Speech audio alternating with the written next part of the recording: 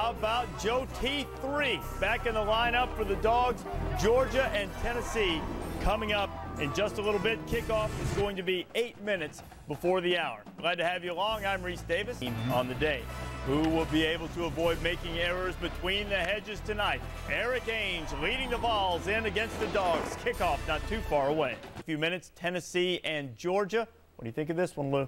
I think the University of Tennessee is just too balanced on both offense and defense. I like Tennessee because of their wide receivers. You look at Robert Meacham and Jason Swain. They've been outstanding this year. They're the best duo at this time in the nation. And Eric Ainge completing close to 70% of his passes. But the Dogs getting the emotional lift of having their senior quarterback back in the lineup. Maybe a steadying influence on the offense. The defense has been great. A hard-hitting SEC affair coming from Athens. And Mike Patrick will have the call for us. Thank you, Reese, and welcome to Sanford Stadium in Athens, Georgia.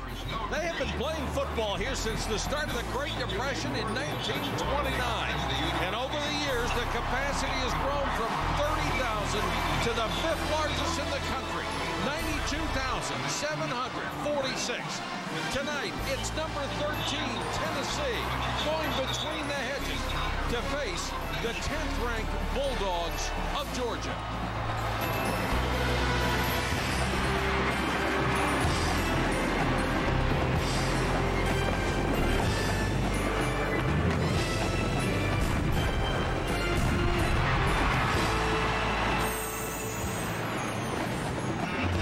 It is a packed house in Athens, Georgia, to see the once-beaten Vols against the undefeated Bulldogs in a huge SEC showdown.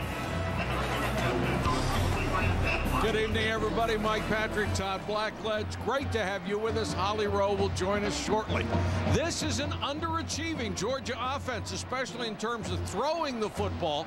But to be fair about it, they've had to use 3 quarterbacks so far this year. Tonight, Joe Tarashinsky, the senior, returns. Todd, will that make a difference? I think it can make a difference. I think what Joe T brings to the table is poise, stability, senior leadership, experience in this offensive system, which should give Mark Richt a lot more confidence to open up the game plan and be aggressive. And really, the burden is on this Georgia offense, because for them to have a chance to win tonight, they have to hold their own and take some pressure off of what has been an outstanding Georgia defense. Now, people question, is this 5-0 record legitimate in all of college football? Well, those numbers will certainly be tested tonight, because Tennessee is averaging 32 points a game, and the offensive coordinator from their glory days, David Cutcliffe, is back. No coincidence. And he is the new sheriff in town, no question. He has changed the way that team thinks, their attitude, the way they practice, and no more are his fingerprints more evident than on their quarterback, Eric Ainge. When he got with Eric Ainge, he challenged him. He said, you want to be a good quarterback or a great quarterback? He started by teaching him defense, teaching him how to read film properly. Then when they got on the field, it was mechanics and fundamentals. When they finally hit the practice field this August, it was how to compete, how to make every practice rep like a game rep. Cutcliffe's touch worked for Peyton Manning and Eli. So far, it's working for Eric Ainge as well. Here are the Tennessee Volunteers coming onto the field, slowly walking out behind the big flag. They have lost 1 time this year, a heartbreaking loss to the University of Florida.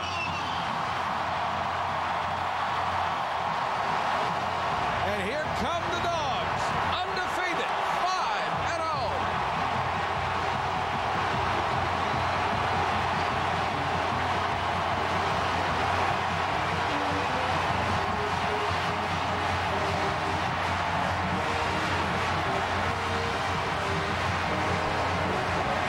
The kickoff from Athens, Georgia is next.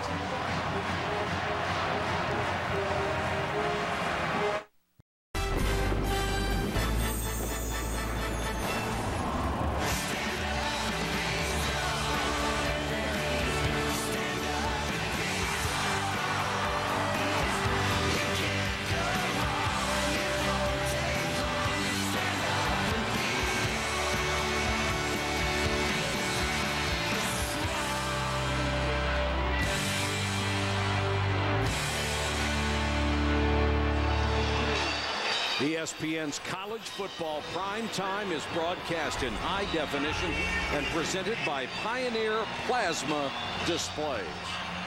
Sanford Stadium in Athens, Georgia. If you watch college football every weekend, you come to realize just how important special teams can become in the outcome of games. And Holly Rowe, that may be bad news for Georgia tonight. That's right, Mike. We saw again today how important special teams are. Minnesota loses in overtime after missing a PAT. Clemson blocks a field goal, returns it for a touchdown to change the course of their game against Wake Forest. For Georgia, they are without their all-SEC kicker. Brandon Kachuli's out for the season. So in his place, Andy Bailey will kick. Other times, awkward and uncomfortable. It's critical how he performs tonight. For Tennessee, they have a tried and true kicker. James Wilroy, a senior, hasn't missed an extra point this year and has only missed 2 in his entire career. We'll see how the kicking game plays out tonight. All right, thanks very much, Holly. And both Ben Wilson and Andy Bailey for Georgia in warm-ups. As you said, they were inconsistent, but both of them able to hit 55-yard field goals, so they both have the leg to do it. How will they do on the accuracy part of it? Ben Wilson, the walk-on sophomore, to kick to Taylor and Coker, 12 and 22. Taylor, Coker wanting to stay, he comes out. And smacked down at the 16-yard line. Well, Tennessee averaging 429 yards a game. LaMarcus Coker is the new starting tailback. The best speed gives them some big play options. And outside, Robert Meacham and Jason Swain, the top receiving duo in all of college football. They've combined for 955 yards and 10 touchdowns to start this season. There was a flag down on the kickoff return, and Tennessee is walking back toward its own goal line. Now, Holly mentioned the starting tight end, and Steve Shaw, our referee tonight. So that puts Tennessee in a huge hole to start this game. And I think field position is a critical aspect of this game, which is a big part of special teams play. Eric Ames leads them out, hitting almost 70% of his passes this year. Coker, the tailback, standing inside his own 1, and he'll get the carry. Nice blocking in front, and Coker up to about the 11-yard line. Josh McNeil, nice job on pulling and getting a block for him. Let's take a look at the starting lineup presented by the U.S. Postal Service. Tennessee's offensive line has to run block well tonight. They cannot afford to be one-dimensional like they were against the University of Florida. Minus 11 yards rushing against Florida. The Gators' front 4 really controlled the line of scrimmage, and that affected the way Eric Ames threw the ball as well. Only one wide receiver.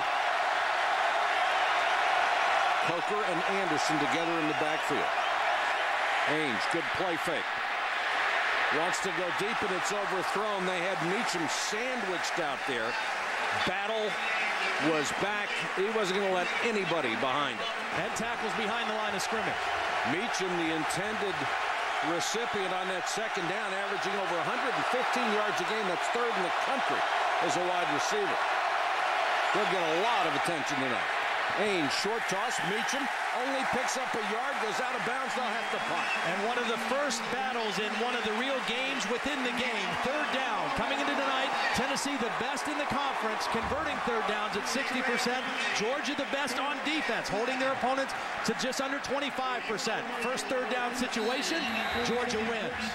Paul Oliver was giving him enough space so he could catch the ball but not get the first down. And now Britton Colquitt, the 4th of the kicking Colquitts, is on to punt. And the dangerous Mikey Henderson is deep. Line drive kick. Henderson at the 48. This guy is cat quick.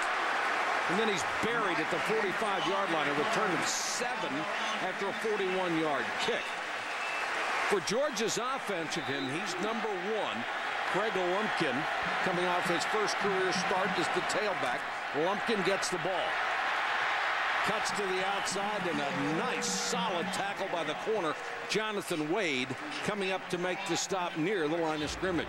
The Vols linebackers have made some big plays this year, and it is the only group that has not lost a star player to injury. They have really been hurt in that department. Justin Harrell and Inky Johnson, a defensive tackle and a corner, guys that they were counting on, went down early. Tereshinski goes to the shotgun at 2nd and 11. Tennessee shows blitz and comes with it. Instead, it's a handoff to Lumpkin, and Lumpkin barrels his way. And a big run for Lumpkin. This kid has really been running well for Georgia the last 3 weeks. Boy, he has. He got his first start a week ago. 13 carries, a career high, 101 yards.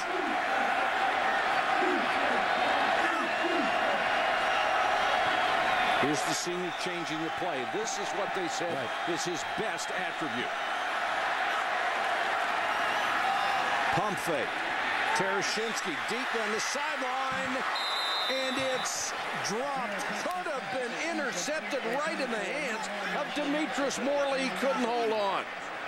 Well, they tried to get him to bite on the pump fake. Jonathan Wade was the corner. He really doesn't get fooled on the play, and then the safety, Morley, is able to come over and help over the top. That's good work by the safety, helping the corner on the pump and fake and go. Wade may have gotten away with one, cutting off the route. 2nd and 10.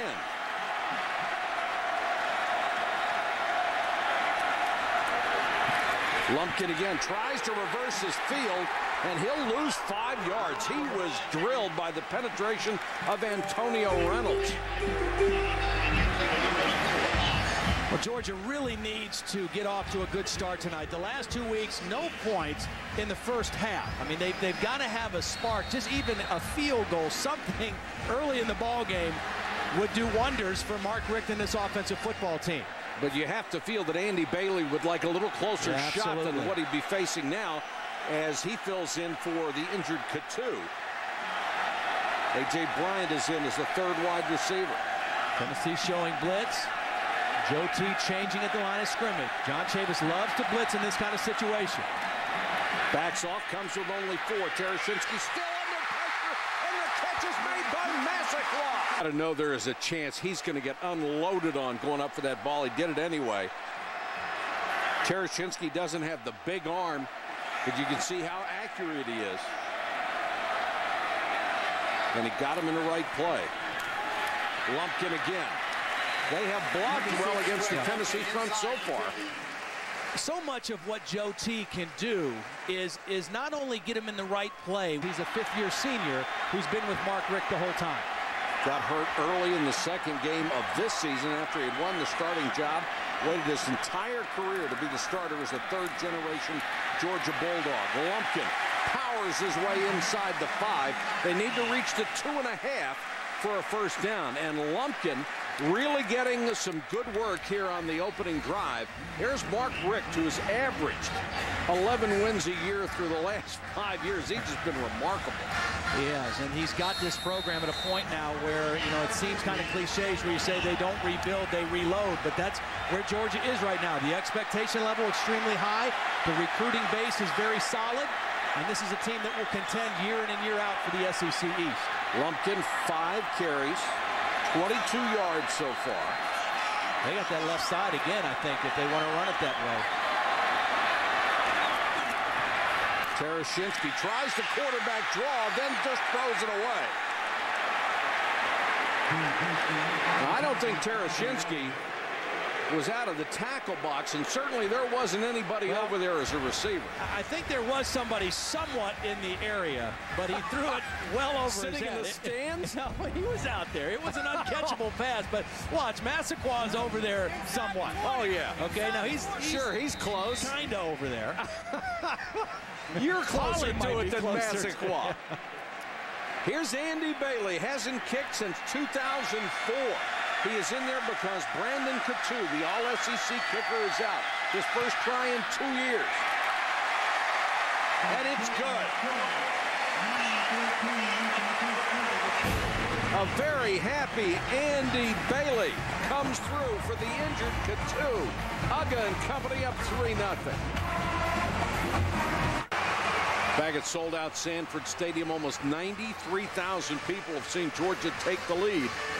3-0 over Tennessee. People are asking, is Georgia for real? They're ranked 10th, an easy win against Western Kentucky. They had to fight against South Carolina, then their second consecutive shutout. Then they survived 2 games against Colorado and Mississippi. But those are games where you say, look, they've had big games before. They have big games coming up. Those are sandwich games. Maybe they didn't pay attention the way they should have. Maybe.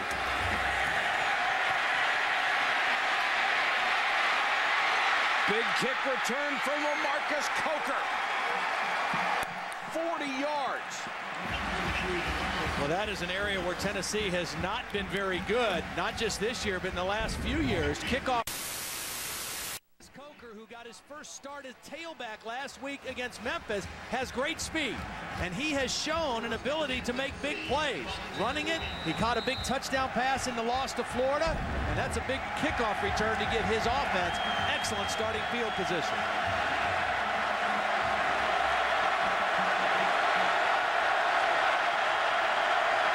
Coker stays in at tailback behind Ainge. Georgia shows nothing but that front 4. They'll try to stop everything with those 4 guys up front without having to go to a 5th man and a rusher, an 8th man in the box against the run. Yeah, Georgia's going to show a lot of 2 safety look to help out on those outside receivers, Meacham and Swain. That means it's up to those 7 guys, the defensive line and the 3 linebackers, to stop the Tennessee run.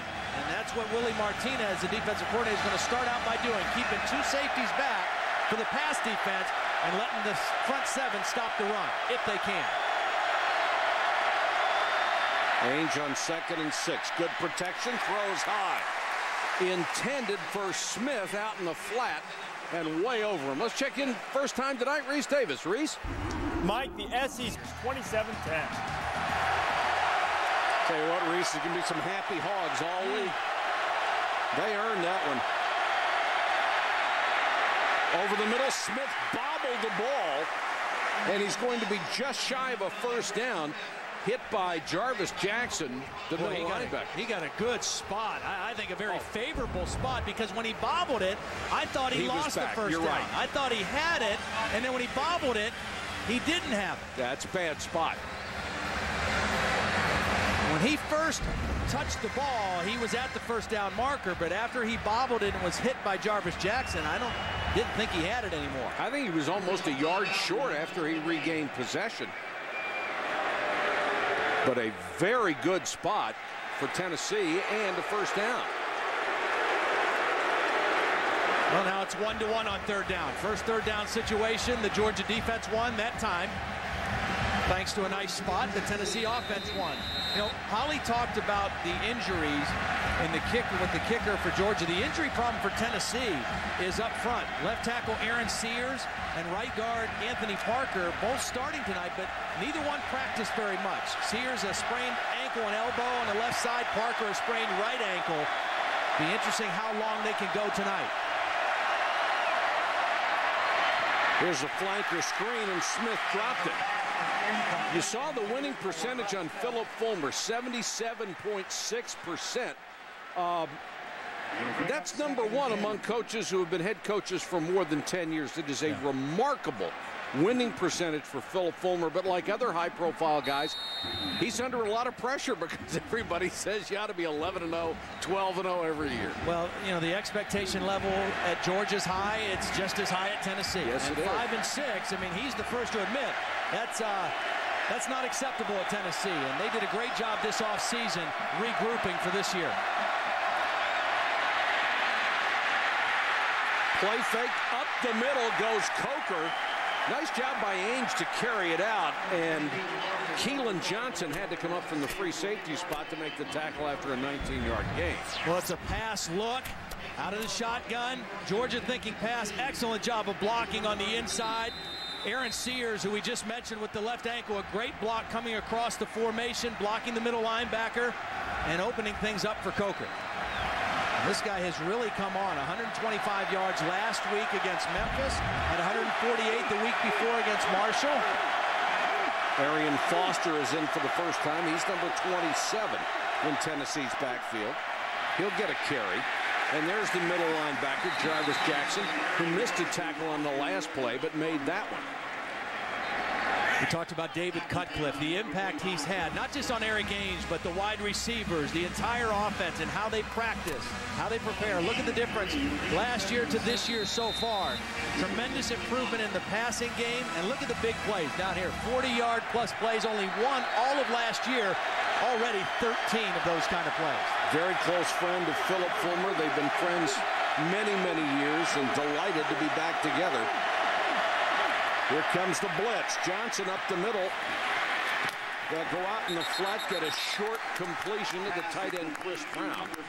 You know, it's hard for me to believe that David Cutcliffe went to Mississippi as the head coach, had the kind of success that he did at Ole Miss, a place that's not easy to have that kind of success, and be fired after one bad year. A firing that Archie Manning, who was obviously a big deal down in Mississippi, said was embarrassing. Well, it was. I mean, I didn't think it was warranted. I thought David was an excellent head coach, but he is happy as heck to be back at Tennessee right now with his best friend and coaching quarterbacks, which he loves to do. And boy, has he coached some good ones.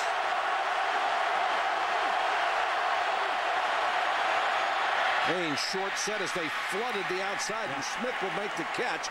He gets down to the 15-yard line. That is tough for a college secondary defense. Well, again, you're seeing two safeties for Georgia. They're trying to keep everything in front. They don't want to give up one of those 40-yard plays or longer. So they're playing a lot of soft zones. So you got here and you got here, but here is the void right in here. The middle receiver in that little three-receiver formation finds the opening, and Eric Ainge finds him. Zone coverage, find the hole and sit down, show the quarterback a good target. Ainge for the end zone, Smith, touchdown. Brett Smith with his second touchdown catch of the year. And Ainge made that drive look easy. Yes, he did.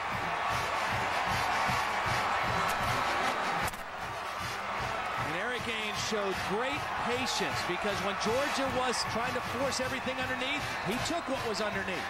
You take what the defense gives you. Then when they give you an opportunity to make a big play, he made the big play. The middle linebacker Jackson was trying to get back. The rover back, Trey Battle, had the coverage. Neither one was close. And the point after by Colquitt is good. Or Wilhoit, excuse me. And Tennessee has struck back at Georgia after the Dogs get a field goal. The Vols get their first touchdown of the night, and they lead at 7-3.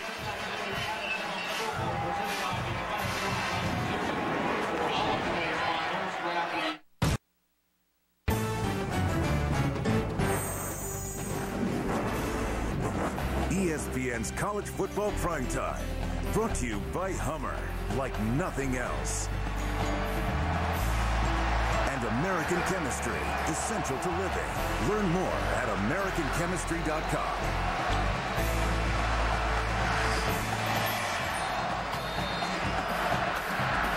Aerial coverage for tonight's game, courtesy of the Outback Steakhouse Airship Bloomin' Onion. The Outback Steakhouse Airship specializes in college football and PGA golf coverage. Look for the Bloomin' Onion at sporting events throughout the year. Number 25, James Wilhoit, set to kick off. Ainge on the phone upstairs to talk about that last drive where he was pretty darn good. Yep. He went 60 yards in 9 plays for the touchdown, and Smith caught 3 balls on that drive. Very impressed with Eric Ainge's patience on that drive. Taking the underneath throws, and then when the opportunity came to throw it down the field, he stuck it in there. And Smith could get a lot of action because those other 2 wide receivers, the guys who put up such big numbers. Go back and look at the touchdown. Show what Eric Ainge saw. Over here is Robert Meacham, and this is Jason Swain. So because of that, you've got 2 guys watching Meacham and 2 guys watching Swain. That's going to leave Brett Smith right here working against the linebacker Jarvis Jackson in the middle of the field. They're paying so much attention to those outside 2 that the guy in the middle is finding the openings. Brett Smith scored, and as we said, 3 catches on that drive, all of them in big situations. And Jarvis Jackson, no matter how quick he is, cannot be expected to cover a wide receiver. Tereshinski out of the gun to Lumpkin in the flat. Gets a block out there, and Lumpkin will pick up a couple. Let's check with Reese. Tigers. They've shown me, you know, Missouri's the show me state, and this was the game they had a chance to show the nation if they're for real. They're showing it right now. Well, they sure are. Those opportunities don't come along very often. You got to make the most. Lumpkin again. Outstanding defense. Carl, the strong side linebacker, was out there to make a sure tackle. Let's check in with Holly. Well, guys, Joe Tereshinski injured his ankle, which are big elastics that help you strengthen particular muscle groups. But, guys, it is still a little painful. We've seen him hobbling a little bit, but he's playing through it. Holly Rowe doing her best Dr. Jerry Punch imitation. Very nice. Tereshinski with good time. Down the middle. And caught. Messaclaw. And he hung on. Morley nearly killed him after the catch. But a 33-yard. As another flag goes down. Well, is this a challenge? Sideline warning on the Tennessee bench. That's their first sideline warning. This is something they've tried to emphasize in the last couple of years, to keep all the coaches and the other players back from the sideline so there aren't collisions over there. Well, this is a big-time game. I mean, emotions are running high in this game. With Florida winning today, both these teams need to win to keep pace with the Florida Gators. And Tennessee has already lost to Florida. They can ill afford to lose another one right now. That's the fullback Sutherland getting a rare carry, and Morley comes up from the secondary to make the tackle. And here's what Todd was talking about. The Gators now 4-0 in the conference after their win today. Georgia is even with them in the loss column and undefeated as well. And there's Tennessee 0-1. You fall to 0-2 with those other teams, you're in a lot of trouble, and that's our ESPN All-State Standings review. Tereshinski to the gun on 2nd and 11. Instead gives it to Lumpkin. Here's the reverse. Bryant. Boy, Tennessee played that beautifully. Stayed at home. Jonathan Hefty, the free safety, didn't buy into the fake. Stayed where he was supposed to be and made a solid tackle. 2 plays in a row, we've seen the 2 Tennessee safeties make big plays. Morley blitzed and got the first play. Now Hefty's going to read the reverse, break down, and make a nice open field tackle. That's not easy to do, to tackle a fast wide receiver in the open field like that, the way Hefty did. Back-to-back plays for the Tennessee defense. Their 2 safeties have come up with big plays. 3rd and 13. John Chavis, the defensive coordinator for Tennessee, been with Phillip a long time. He's lost a couple key guys, but this group is still playing very well. D'Amico Goodman, number 85, is in as an additional wide receiver. Bryant on a pass that's underthrown, and he caught it. Caught it right in front of Jonathan Wade. That ball was 3 steps underthrown, but still caught for 46. Well, they tried to go with a pump fake to the left and then come back to throw to the right, and it was a little out of Joe T's arm strength range. The ball was underthrown, but A.J. Bryant with a terrific adjustment to the ball in the air. Unbelievable adjustment to the ball. Joe T keeps it outside, and Bryant, and again, how many times do we see in a situation like that, the wide receiver has a better ability to adjust and get the ball than a defensive back does? Wade never able to get his feet under him so he could jump. Lumpkin all the way inside the wall. Defense has played since that South Carolina game that we did early in September. Will they get the play off before the clock runs out on the quarter? They do. Sutherland.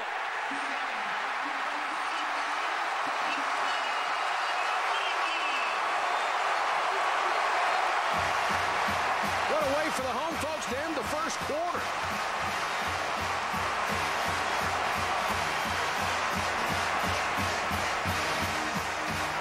And they just cleaned house at the goal line. The reason Georgia wanted to go and get it before the end of the quarter, they had an unbalanced lineup, and that's why they went on the quick count to make sure they got that play called before Tennessee could adjust their defense. Bailey for the point after. He's made a field goal and an extra point in relief of the all-conference place kicker. Georgia back on top.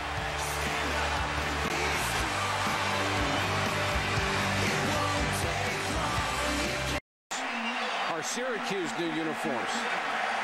I burned out 2 picture tubes in my new set. 47-7. That's the average TD drive for Georgia. They had to march 80 on the last one, and they look good doing it. Ben Wilson to kick off. Been a seesaw game right from the beginning.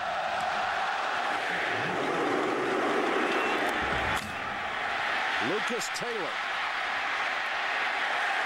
upended as he got to the 22. Let's go back to the touchdown. The reason Georgia wanted to run this play before the end, he wasn't able to adjust. And boy, was that a gaping hole. Ainge, good play fake. Brown, the tight end, will get only a couple. And that swarming Georgia defense, led by Jarvis Jackson, holds it to a 2-yard gain. Oh, Eric Ainge has been here before. 5 of 8 so far. Pretty good start.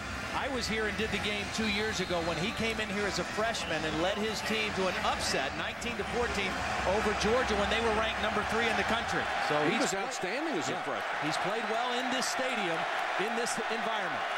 The problems he had last year when he alternated a quarterback with Clausen. Talking about that game in October of 2004, Todd, it was the first road start for Eric Ainge in the SEC. He threw for 2 touchdowns that day. Tennessee went on to win it 19-14. And he served notice he was going to be another in a long line of big-time quarterbacks in Tennessee. Sort of got sidetracked last year, but he looks so different this season. He sure does. And that's David Cutcliffe. And that's Eric Ainge knowing that the job is his, and he doesn't have to look over his shoulder in any situation. Arian Foster gets a crack at tailback, picks up maybe 1.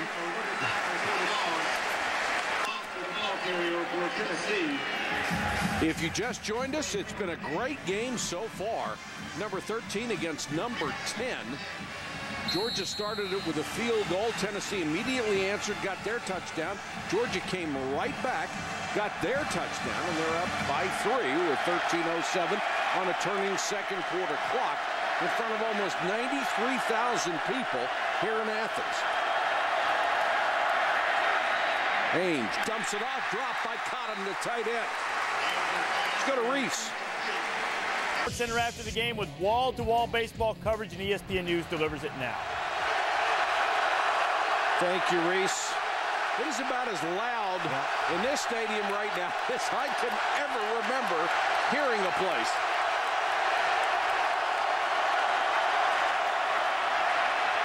Ainge, plenty of time, almost intercepted. Almost intercepted twice in the hands of Tony Taylor, and then Paul Oliver had a shot at him. That was excellent coverage. We saw one touchdown when a linebacker covering an underneath receiver. This time Tony Taylor turned, got his eyes on the football, and almost came away with the interception. That ball was intended for Meacham, and Tony Taylor was right there. 3 Georgia Bulldogs had their hands on the football. Tell you what, this secondary has acquitted itself pretty well so far. Colquitt to punt. Mikey Henderson, who has 1 touchdown return this year, and another one that he squandered. Look out. Mikey likes it. How about the block on the punter? 85 yards.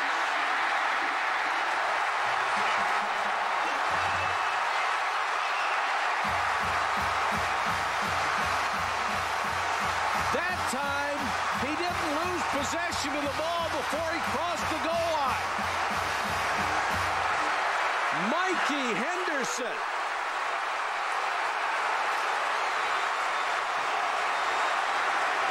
Holy cow. Last year in this ball game in Knoxville, the score was 13-7 in the 4th quarter. Thomas Flowers returned a punt 57 yards for a touchdown to give Georgia a 20-7 lead, and it was lights out after that. Wow, that's a miss. Point after is shanked left. Let's see what the marker is. Wow, that was ugly. Very often that's offside.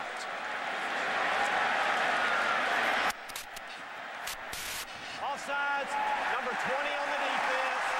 Corner will be half the distance to the goal. Replay the try. Wow. The only problem is, you know, I don't know about you, but when I have shanks in golf, I can't get rid of them on the next swing. No, you got to go in the woods and find them. There's Cateau, who suffered a severely torn hamstring. Bailey, who has already hit an extra point in the field goal, gets a second life on this because of the offside call.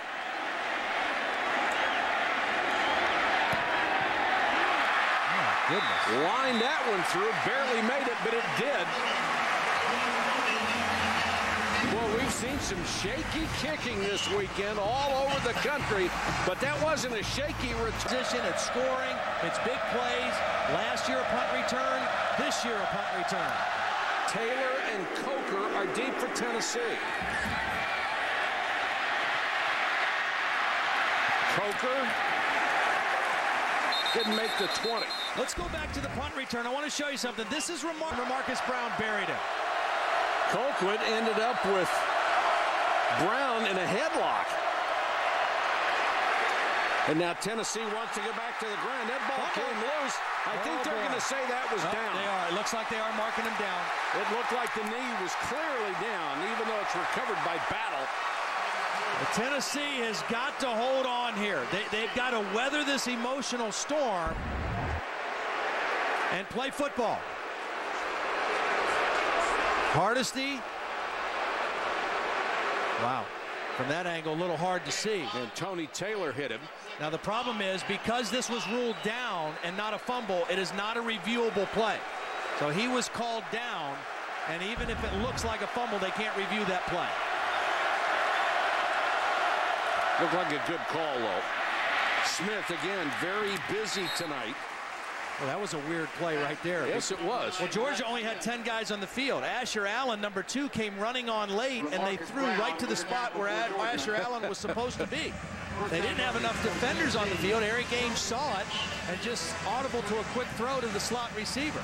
But it looked like 7 of them were over there on the flanker screen. Now, a little confusion on the Georgia defensive sideline that time. Again, Eric Ainge, just keep your poise and do what you've been doing. Take what this Georgia defense gives you. They don't like to give up big plays. You must be patient and execute. It's enough to get the first down. Here comes the blitz. Ainge, he's a chemistry major. Draw play, Coker. Flag is down, so is Coker at the 24.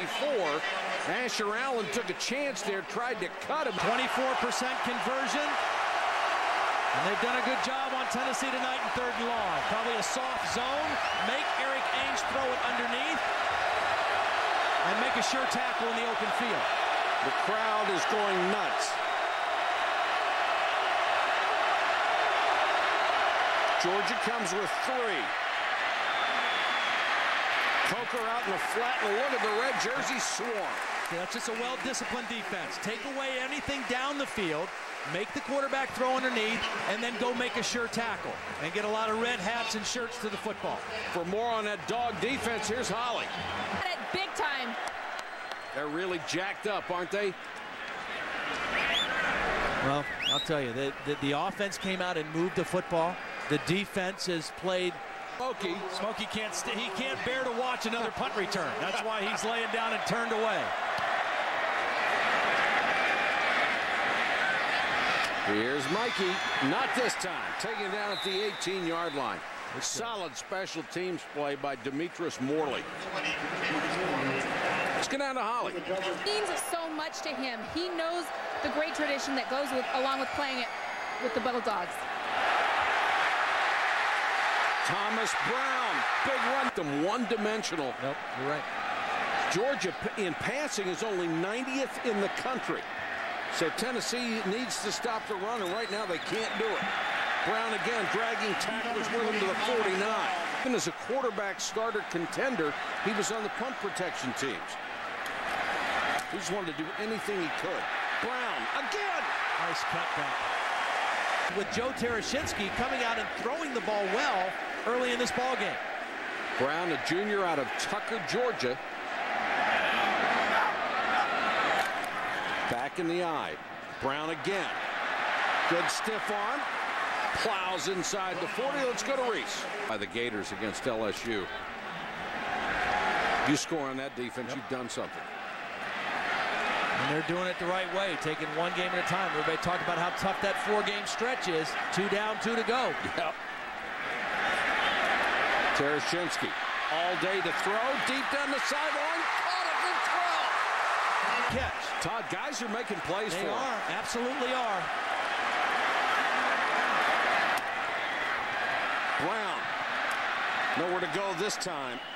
You know, and this happens a lot in football, whether it's college football, pro football, but if you malign a group of players enough or too much, they get that mentality like a cornered animal, like a cornered dog. And I think that's the way this offensive group felt. I think they know they have playmakers. They know they have guys that can get it done.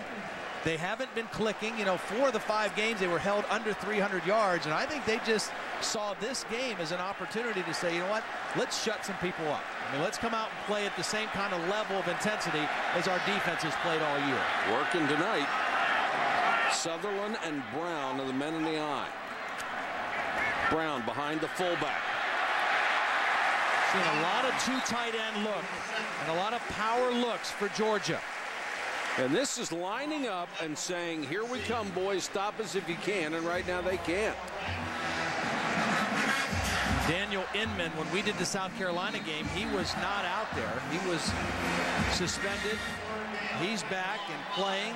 Missed 2 starts. Michael Turner's been out a little bit, of backup tackle. He's back in the rotation.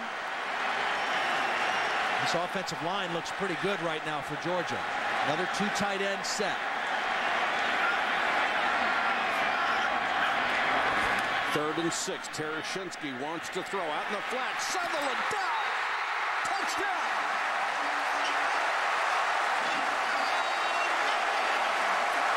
This guy, all he does is make touchdowns. Yes, sir. And all Tarashinsky does is complete passes. Todd, this is just in your face. Yep. Here we come. You can't stop us football. It's power running. It's play action. And it's a senior quarterback who's playing lights out. Bailey. Let's see if they can execute an extra point a little bit better than last time. And they do. Georgia stunning Tennessee. They're up 24-7.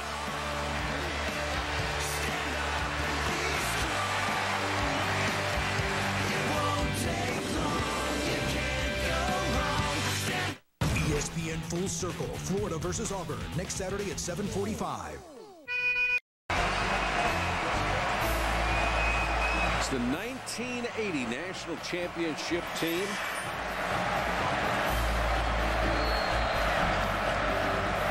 It's Jordan Herschel's freshman team, right? They beat Notre Dame. Herschel. Sugar Bowl. Taylor and Coker are deep. And that's kicked out of bounds. That is a major mistake on special teams to kick the ball out of bounds.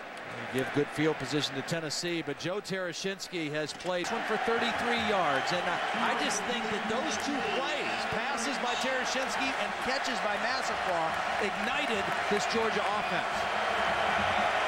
Now can Tennessee respond in front of almost 93,000 hostile fans? Meacham, flanker, screen. Check in with Reese. All right, Mike, the game's a quarter.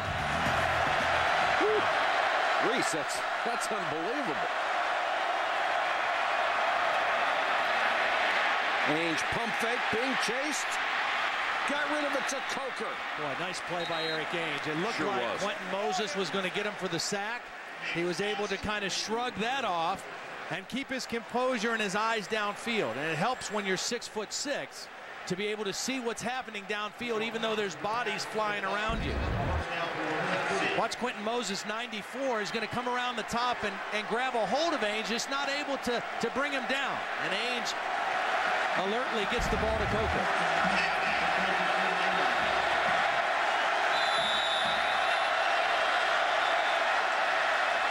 I think Willie Martinez wanted a timeout, feels that maybe his defense losing a little steam here. Slow this Tennessee offense down. So the clock stops with 3:44 to go first half. Tennessee's ball when we come back. Now here is tonight's Aflac trivia question. Which mascot lineage had the earlier start? Smokey at Tennessee or Ugga at Georgia? We'll give you the answer later. No, I said later. It's a big boulder. It's a very important drive for Tennessee. If they can score here before halftime, they're right back in this football game. Georgia may have been offside. Ainge with a free play. Coker. Blockers in front. Nice cut back inside the 30. Now we'll check the marker. Nice job by Tennessee staying with the play, because LaMarcus Coker turned that into a good game. Better than a 5-yard penalty. Willie Martinez was concerned about Coker. He really felt he gave them another weapon on this offense. Number 99 on the defense. The penalty will be declined. 1st and 10. Charles Johnson was offside. It's been a great game from the beginning. A lot of huge plays. Georgia has had the majority of them, however. They're up 24-7. Tennessee driving. They have reached the Georgia 29-yard line. Under 3.5 minutes to go in the half. Ainge draw play. Coker. Oh, great cut by Coker. Holy cow. You know, we kind of laughed amongst the three of us with Holly. You know, LaMarcus Coker, we talked to him on the phone. He said, you know, I've been waiting. I've tried to be patient. I've just been waiting for my chance to play and to be the starter. He's a true freshman. So he only had to wait a couple games, really, in his career, but he has made the most of it.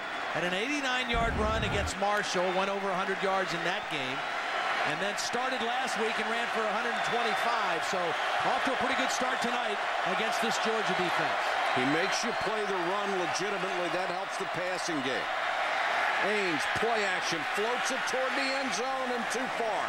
Intended for Meacham, but he was covered pretty well by Battle, and with the arc of that pass, nobody was going to catch it. Well, Charles Johnson forced the bad throw. Charles Johnson, there was a lot of play faking. They faked the reverse, and Charles Johnson, number 99, who jumped off sides, got right in the quarterback's face and forced a bad throw. Meacham was a little bit open, but Ainge, there is no way with the pressure from Charles Johnson he could make a good throw. Pretty slow developing play.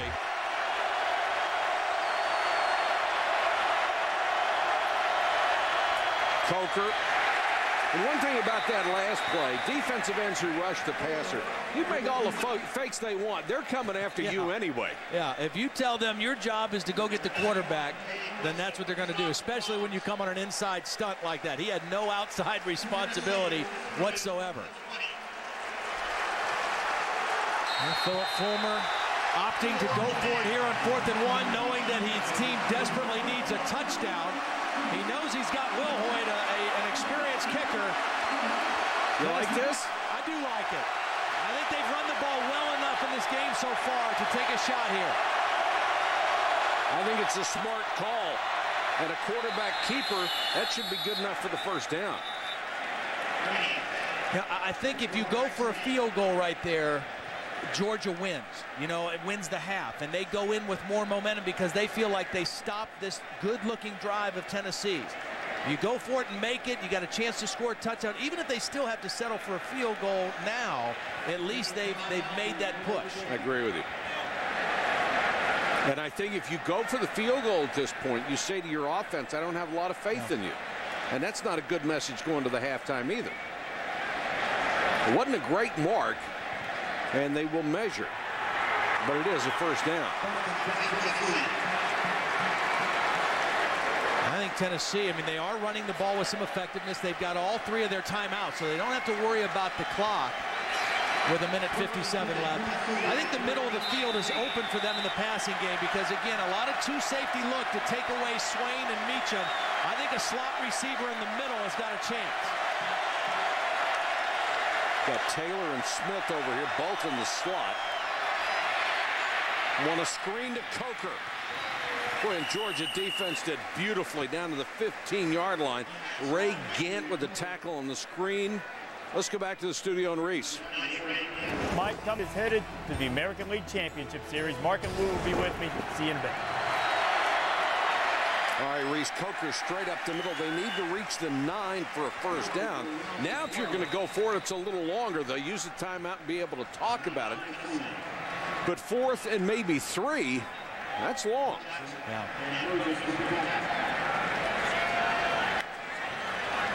We'll find out Philip Fulmer's decision when we come back to Georgia.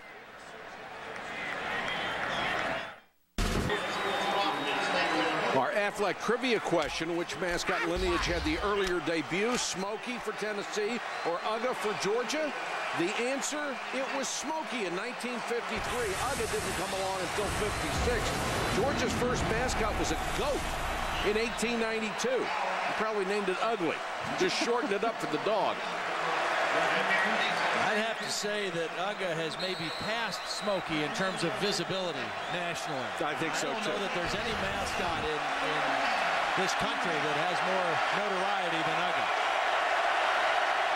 Foster is in at tailback on 3rd down and 3. Ainge out in the flat has a first down to Smith, and Smith tries to stay in bounds, got down to the 1. The reason that Brett Smith is having so much success tonight is because of the attention being paid to Meacham and Swain. He's in the slot working against Asher Allen. Allen is not one of the starting defensive backs. He's a freshman backup who's in there in a nickel situation. Smart job by Eric Ainge. Find the right matchup. Brett Smith against a more inexperienced defensive back. And Smith is the receiver with the hot hand tonight. Had 5 catches last week against Memphis, 5 again tonight. Foster is in behind the fullback, Corey Anderson. And Tennessee is going to use another timeout. Nice job by the officials there to be able to mark that ball at the 1. You really got to pay attention when a guy is that close to the sideline. Steve McDare, Ray Lewis in the room. You know, I mean, I don't follow pro football nearly as much as I follow college football, but the way it sounded to me last year, I thought Steve McNair was ready to ride off into the sunset. Well, he's been he hurt so much. Defensive player out there. Eric Ainge has been a leader in this drive. 5 of 6 for 51 yards. That last one huge to get him down into the goal line situation. Foster, no signal now. There is touchdown, Tennessee. Boy, he stuck that ball out. He was stopped on his initial movement and alertly stuck that ball out. Sometimes that can be dangerous, but all the ball has to do is cross the plane. Watch Foster. He's not going to be in at first. He's hit right in the hole and sticks the ball across the plane for the touchdown right there. Nice work by Arian Foster. He is met right in the hole by Jarvis Jackson, but he doesn't give up on the play and is able to get the football across. His first touchdown of the year. Will Hoyt for the point after. It's a huge drive for Tennessee. They were down 24-7, and they've cut it to 10 with under a minute to go in the first half. 65-yard drive that took 4 minutes, lasted 11 plays. Here's today's Good Hands flashback presented by Allstate. Take you back to 1996. And after being stood up at the line of scrimmage on a sneak, Peyton Manning sprints away from pressure to find Marcus Nash. That's a 5-yard touchdown pass. Tennessee beat Georgia in Athens 29-17. That was not the best thing that Peyton Manning did, which is run. But boy, what a great quarterback. Honed all of his skills at Tennessee. And one of the reasons that Eli Manning went to Mississippi was because of the coordinator who left here, went to Mississippi as the head coach. So he's gotten to coach Peyton Manning and Eli Manning. Not bad. Right. And he's done a great job with both. Yes, he That's has. why Peyton Manning told Eric Ainge this summer, hey, with Coach Cut, just shut up and listen to him. Trust him. Even though you've not been with him, even though he didn't recruit you, trust him. He will make you a better quarterback, and he's done that for Eric Ainge. And he said that was good enough for me. If if David Cutcliffe tells me to go out there and play without a helmet, I'm going to do it.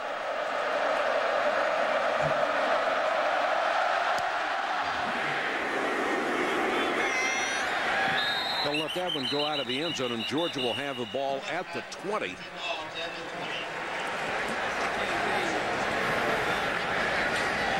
Georgia has certainly been impressive on both sides of the ball. Look at these drives. 80 yards on the first one, an 86-yard punt return, and then 81 yards every single yard on the ground. And remember, coming into the game, they were averaging 47 yards on a scoring drive. They had 22 drives the last 2 weeks with only 4 scores. So much different offense tonight for Georgia. Clock is running, and so is Thomas Brown. Georgia seemingly content to let the clock run down here unless Brown happens to break a big one. And now they'll be very cautious in their own end. Now Terashinsky says, let's go get a drink of water. It's been a good half. 24-14, Georgia pleasing this huge home crowd. They have played exceptional football in the first half. Let's go to Holly Rowe. Coach, you decided to go for it there. How did that drive and score change the demeanor of this game? Well, I mean, we're just still 2 scores down. It's still a football game. We gotta quit giving them big plays. That's the biggest thing. I don't know if they can stop us. We can't stop them either right now. All right, thanks, Coach. 24-14 at the half. Now let's join Reese Davis for the Pontiac Performance Halftime Report. All right, Mike, you never know in the SEC. The Dogs come out fighting, 10-point lead at halftime. You also don't know what's going to happen in baseball. Yankees, big payroll.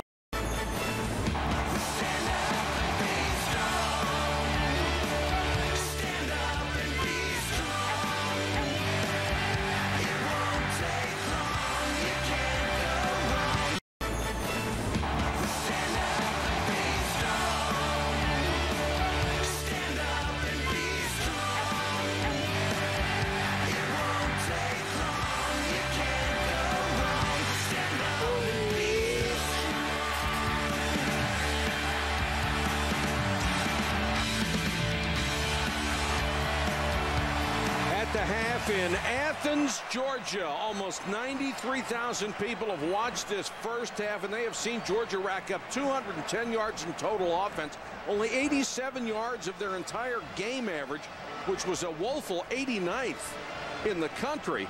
But, boy, they have looked good tonight, Todd. Well, I think they're winning the game because they've done 3 things better than Tennessee so far. Both quarterbacks have played very well, but they've run the ball better than Tennessee. They've been better on third down, and they've been better in the special teams. The big return by Mikey Henderson really kind of turned the momentum of this game early. Tennessee with a big score right at the end of the half to get right back in it, but they've got to run the football better, and they've got to be better on third down. And remember what Philip Fulmer said at the end of the half. I don't know if we can stop each other right now.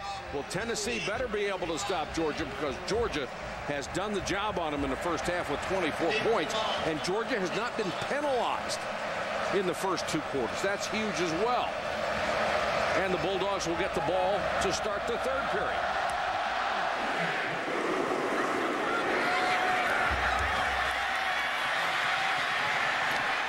Wow, great coverage. Brown caught deep in his own territory. Well, Joe Terashinsky making his first start since the South Carolina managed the game extremely well. Some good checks in the running game, and he has been everything that Mark Richt wanted him to be in this game in the first half. It's a danger zone right here for Georgia. They start at their own 6-yard line. Lumpkin, who has run very, very well tonight, across the 10 to the 11-yard line. See, Georgia knows they've got an edge up front. I mean, you know, Tennessee, you can't emphasize enough how big of a loss Justin Harrell was, their best defensive lineman, who had the torn bicep injury in the Air Force game.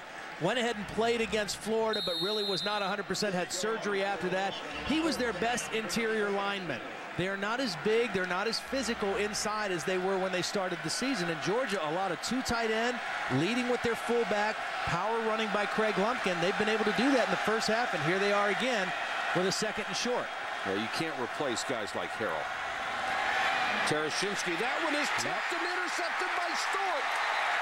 Huge play. Well, you can't fault Tarashinsky on this one because Tennessee was loading up the box. They were bringing extra guys in to stop the run. But if you throw short, you've got to cut guys' arms down. And the block was too late trying to stop the linebacker. And a big interception for Tennessee. When you throw short like that, you must get guys' hands down. The ball was deflected. That's not the quarterback's fault. That is Stewart's second interception. He was the safety who moved to corner after Inky Johnson was hurt. So he's done a tremendous job over there. Now they go to Coker, and Coker down to the 14-yard line.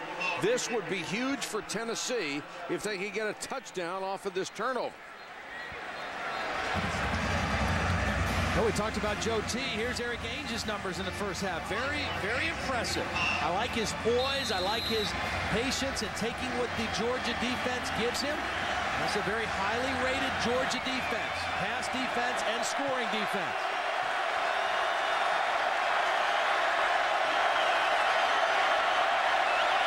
Ainge may be changing the play.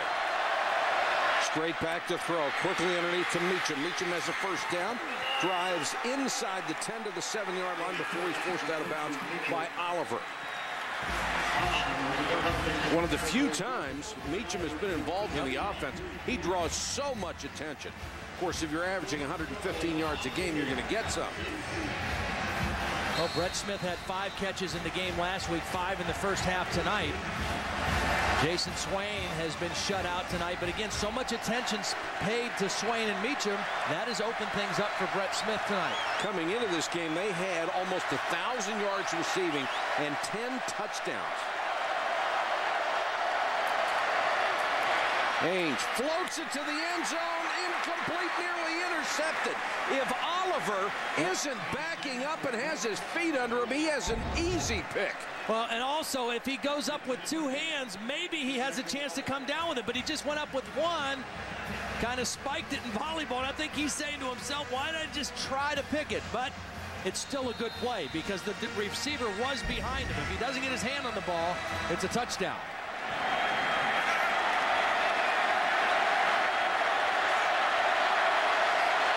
Swain comes back and sets up on the wing. Oliver. Or rather, Coker on the draw, and Coker just inside the 5-yard line.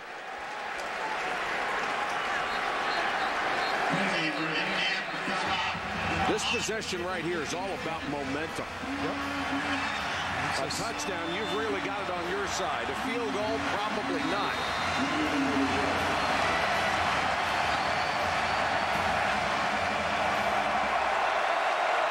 Four wide receivers, 3 bunts to this side for Ainge. 3rd and goal.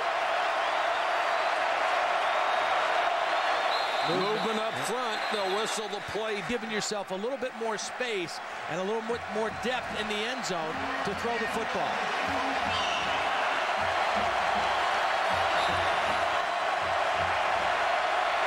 Coker's out here as a flanker. 5 wide receiver setup. Blitz coming. Ainge over the middle, incomplete. There's some contact there, and it's going to be an interference call or a holding on Battle. Well, they spread the Georgia defense out all across the field, and they found the matchup they wanted, which was Meacham working on Battle. Pass interference, number 25 on the defense. The penalty will be enforced at the 2-yard line, 1st and goal. By formation, they have Meacham right here, and he's working on Battle, who's a safety. That's a matchup that favors Tennessee, a safety against a corner, or against a wide receiver, and interference by Battle. Battle's a very good free safety, but not as adept at lining up on the top receiver and playing man-to-man coverage down by the goal line. So now 1st and goal from the 2 after the penalty. Coker is the deep man, Anderson the fullback. Ainge floats it, incomplete. Flags everywhere. With the flag right before the snap, and then one in the end zone.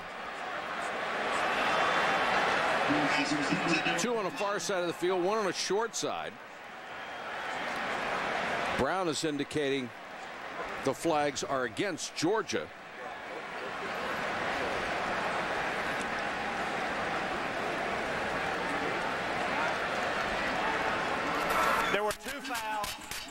holding number 12 on the defense. That penalty will be enforced. Half the distance to the goal. It will be a first down. That's Brandon Miller, one of the linebackers. So they'll mark it at the 1. It's still first and goal. Yeah. So we've had 2 penalties worth a yard.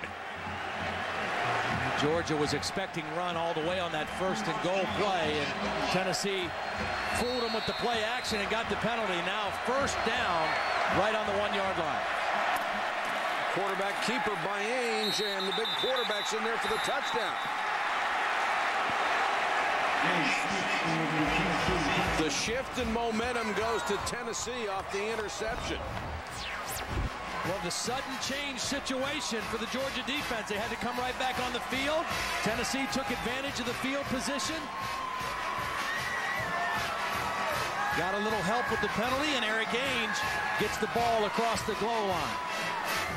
You were a big quarterback. Did you like the sneak call when it came in? I did. You know, the other thing, I mean, we never ran an option except on goal line and short yardage when I was at Penn State. And we were very effective because it's just something you don't do all the time. But if you're 6'6", 230 pounds like Ainge, well, as long as you protect the football, it's a pretty safe play. Plays being reviewed.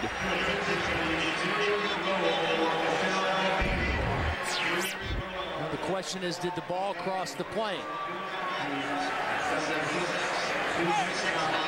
The official who made the call was looking in from that direction. He's looking in at the ball at the quarterback, and as Ainge fell off this pile, that's when the signal was made for touchdown. Again, it has to be indisputable video evidence to overturn the call on the field, which was ruled a touchdown. Now, good luck in that pile-up.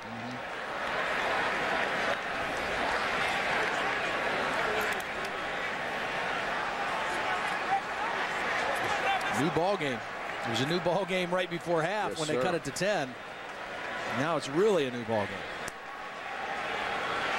Eric Ainge said when he wanted to talk quarterbacking with David Cutcliffe, Cutcliffe for the longest time wouldn't talk to him about offense. He wanted to talk to him about defense. He wanted to give him the history of why people do things, and he understands it so much better. The call on the field stands. Touchdown, Tennessee. I don't think there was any way they were going to overturn that, but Ainge has learned so much under Cutcliffe, as past Tennessee quarterbacks have. Well, that's a huge thing. I mean, the difference between knowing what your job is and what the play is called and why you call it, and why you want to run it against this defense is huge for a quarterback, and that's the transformation that Ainge has gone under. Wilhoit knocks the extra point through. Tennessee has scored 2 touchdowns in the last 4:03, and they're back within a field goal here in Athens, Georgia.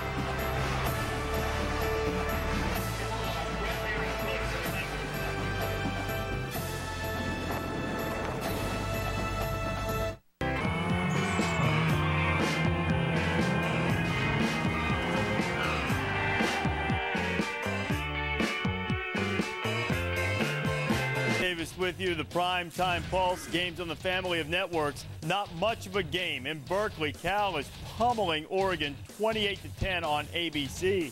We got a ball game in Lexington, South Carolina and Kentucky. Still a lot of time to go on ESPN2. Cats just missed a long field goal. Gamecocks continuing to hold that 7-point lead. All right, Reese, here we have 11 minutes and 47 seconds to go. Third quarter of play at Sanford Stadium in Athens. And Ainge, after the turnover, gets the touchdown. And we have a 3-point ball game. Thomas Brown runs up on the kickoff to the 8. That's twice they've pinned him on the sidelines. Thomas Brown has averaged over 26 yards of kickoff return, and usually Wilhoit kicks it out of the end zone. But by design, they've kicked him into the corner and then covered the kick. And Brown has had no time to get anything out of it. Ryan Carl is the guy who's coming on the blitz. Now watch Craig Lumpkin. He's got to block this blitz, and he's got to attack that guy. He can't hesitate on the short pass. Watch Lumpkin kind of hesitate, and then when he goes into the block, it's too late. Carl's already got his hands up. On that short pass, he has to attack that guy and not let him get his hands up in the air. That was a huge play for the Tennessee defense. This is where Georgia started the last time, and it cost them. Not this time. Lumpkin. Boy, he's run hard. But you have to play not only within the rules of the game, but also you got to keep your emotions in check. Here's the call. After the play, dead ball, personal foul, grabbing the face mask by the running back, number 6. That penalty will be half the distance to the goal, and it will be second down. Well, that'll make Mark Richt sick to his stomach. Well, he definitely has a hold of the face mask. Now, why he kept holding it, I don't know. It's a good run by Lumpkin. Good, hard, physical run, but just let go of the face mask. And he held it for a good long while and allowed the officials to make that call. That moves him back to the 8. Lumpkin again, this time not much. Fights forward to the 12, a yard past the original line of scrimmage. Little bounce in the step of the Tennessee defense. Isn't there? Yep, there really is. They got a big play, the first turnover in the ball game. And now they've got him in a 3rd and long situation. Another stop here, and they'll get the ball back to their offense in great field position. John Chavis. Got to be happy with the way his defense has come out of the locker room to start the 3rd quarter. The aggressor.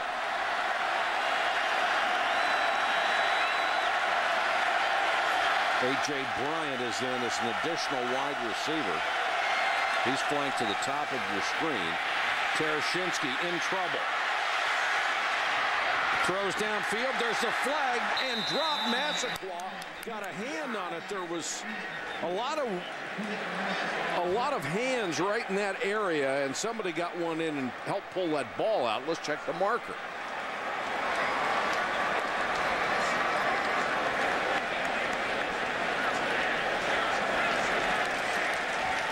Well, I'm thinking it was defensive holding against Tennessee. Holding, number 24 of the defense. That penalty will be 10 yards from the previous spot, an automatic first down. It's Antoine Stewart who had the interception on the last possession. And this is a costly penalty because it's automatic first down. As Massaquoi tried to break back out, Stewart grabbed the jersey instinctively. And a good call. Here's the end of the play. Joe Tereshinski running for his life. And that could have been a penalty too, because you can't hit the quarterback in the head. So Xavier Mitchell very lucky there wasn't an additional personal foul. Big break for Georgia because it's an automatic first down on the hold. They get a fresh set of downs from their own 22 out of the shadow of their own goalpost. Pressure coming. Tereshinski throws a complete bullet to Kenneth. Remaining defensive lineman not on the field right now for Tennessee. He's the guy who has led that defensive line in tackles all year. Lumpkin again, a little stutter step. Right on the inside where McBride came out. And Lumpkin, who had his...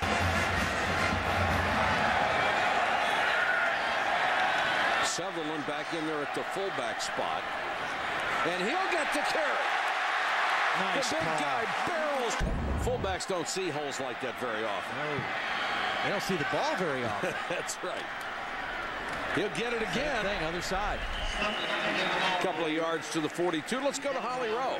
Well, guys, the big difference tonight for Georgia has been the productivity of their receivers. They have been on target, something that hasn't happened the rest of this year. Mark Richt told us that they haven't really been a healthy group. He said the last 2 weeks when they've really Muhammad to Bryant, some of those guys, they haven't been full speed, but guys, looks like they are tonight.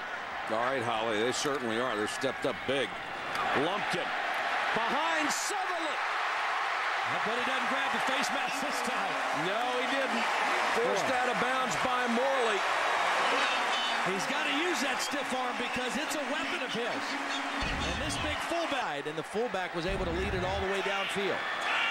Lumpkin now averaging over 7 yards a carry.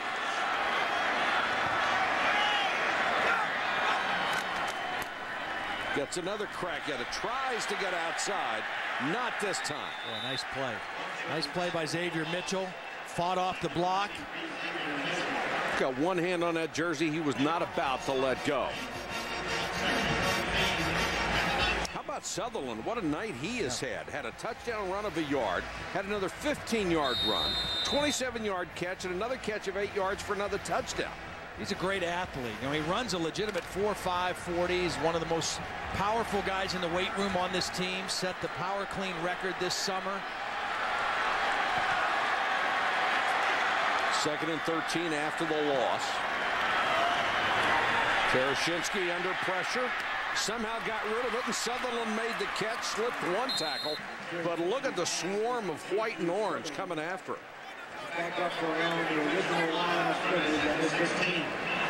Tennessee is going to really, they're going to really try to pressure the line of scrimmage now. They know that they're having trouble just lining up and defending the run. They've got to come after the quarterback, and they've got to blitz to stop the run. Not just to rush the quarterback, but to stop the run. They've got to get extra bodies around the line of scrimmage.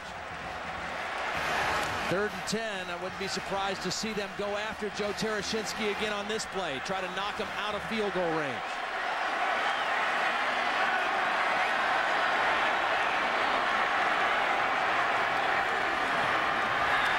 Good ball fake by Tereshinski, intended for Lumpkin. Incomplete in the end zone, and Lumpkin took a shot after that pass was incomplete.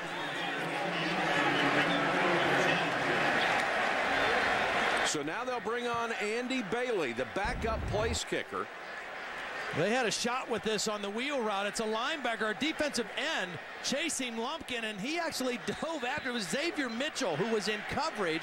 Because they brought a linebacker rush, or an extra rusher, the defensive end had to peel off and cover and did a great job. Andy Bailey, a Tennessee native, has hit one from 22. This is from 34. And he got it.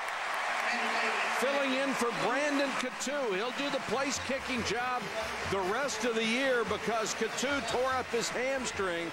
So Bailey will have to do the heavy lifting for the rest of the season, and he connects on this one. Georgia has some breathing room at home against Tennessee.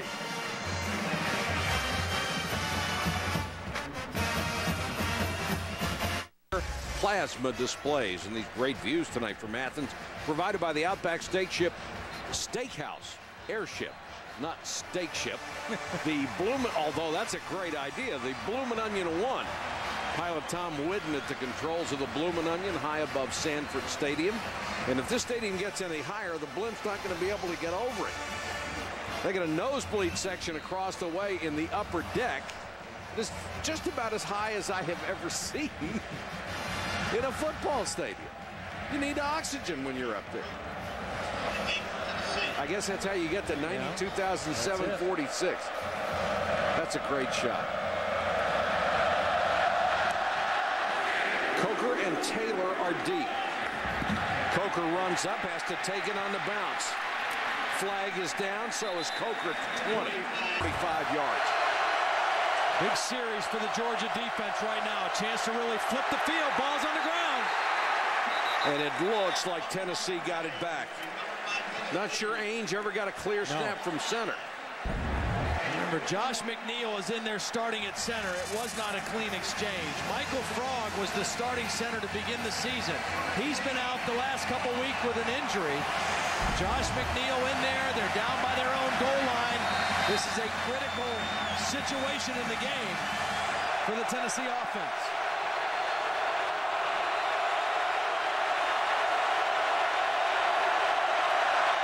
Ainge to his goal line. Swain never saw it. Let's check with Reese. All right, Mike, Missouri going to go 6-0.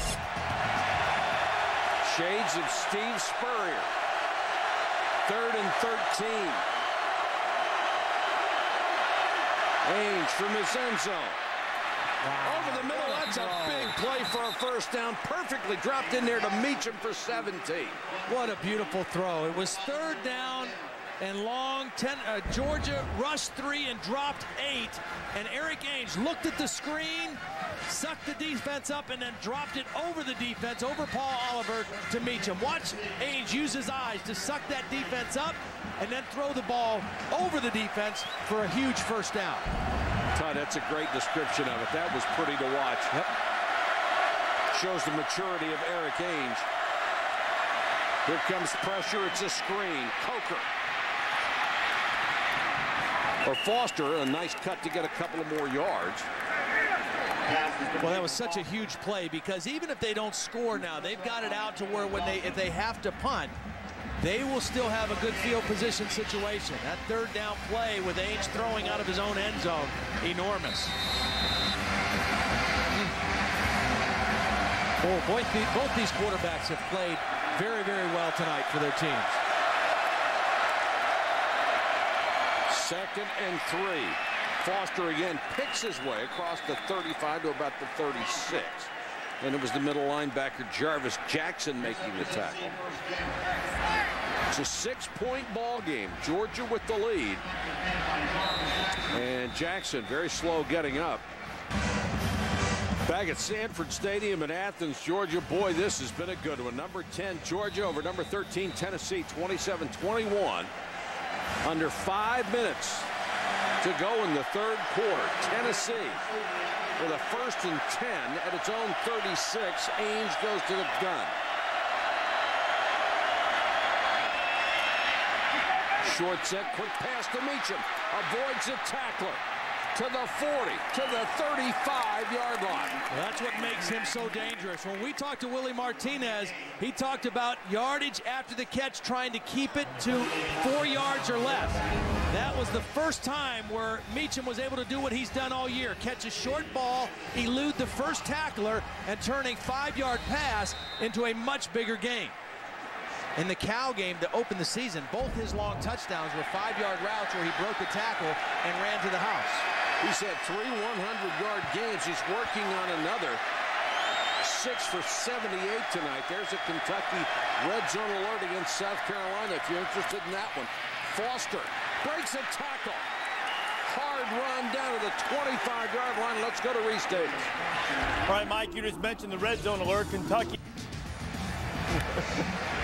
That was a slow developing reverse. He took it all the way to the sideline to hand it off. Trickeration. If Steve Spurrier had any eligibility left, he'd have been in on that play. It took so long. Ainge batted down. Charles Johnson got his hands on it again. Last year he may not have been able to have done that. He lost 20 pounds this year. He's a lot quicker. He said last season he led the team in loafs. Not this year. 4-man rush. Ainge with time. Throws underneath. Not much. Well, one of the big questions was how would Tennessee in this game be able to handle the pass rush of Quentin Moses and Charles Johnson? They've done a great job.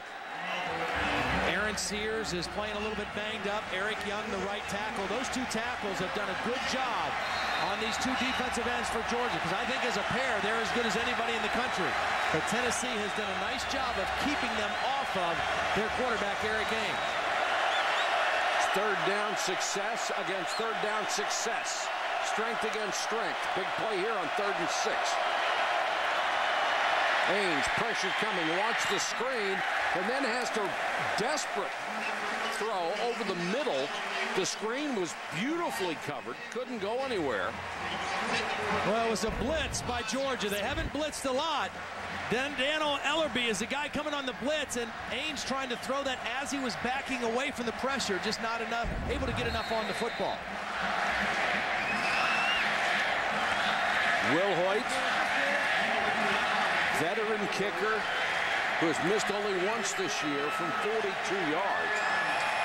And he's made 14 of his last 15 going back to last season.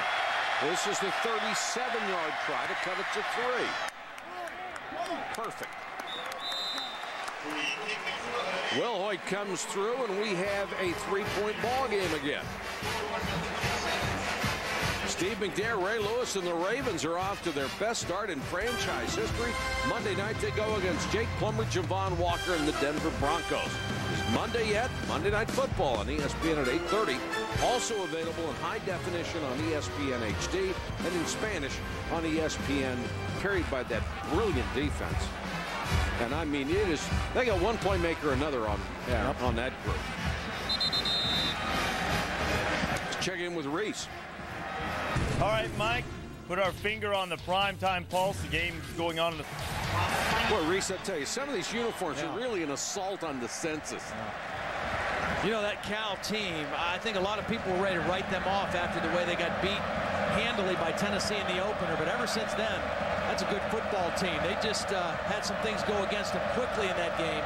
They're a very good football team.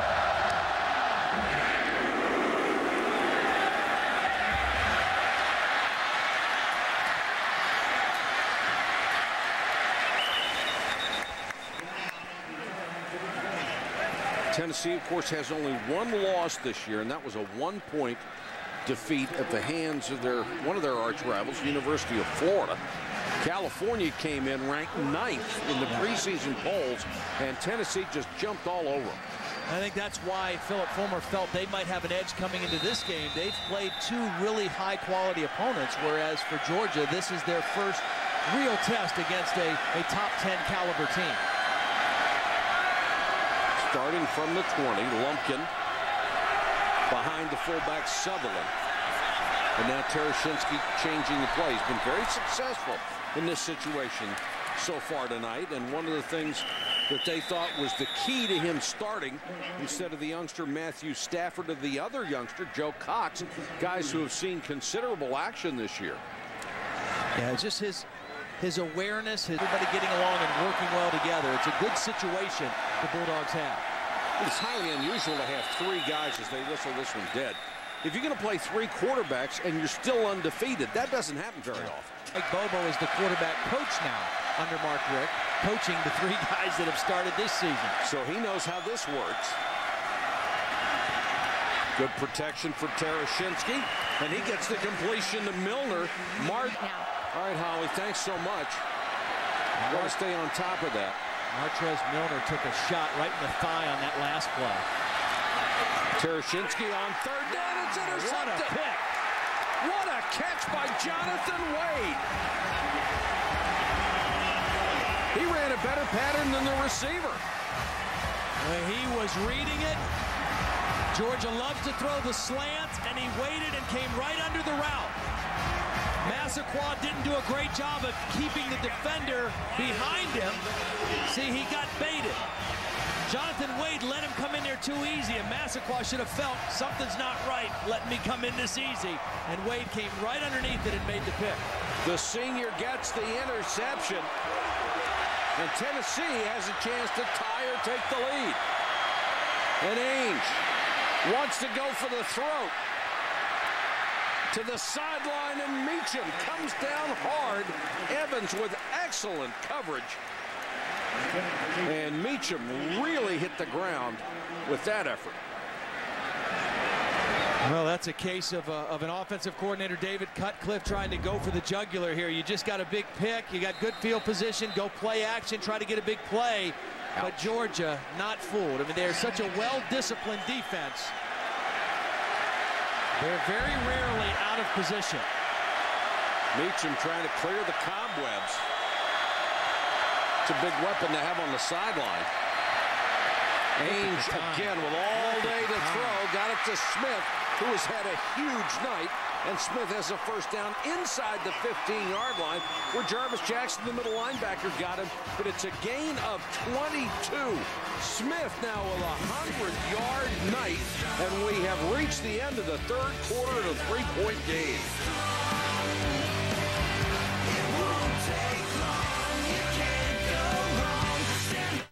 Scoring has gone. Tennessee getting some of that second-half momentum going. They're down by, and they are driving. And they are protecting their quarterback, Eric Ainge. They've thrown it 30 times. They've run it 20. Georgia can't get to the quarterback. Coker. Well, I got to him for maybe a loss of a yard. Here's how these teams have done in the 4th quarter coming into this one, and it's a huge differential. Georgia plus 41 in the final stanza. Tennessee is -1. Georgia has got to find a way to harass Eric Ainge, because he is a hot quarterback who has had too much time to find open men in the passing game tonight. Ainge with time. One more time. Wide open. Meacham. Touchdown. How does one of the leading receivers in the nation get that open?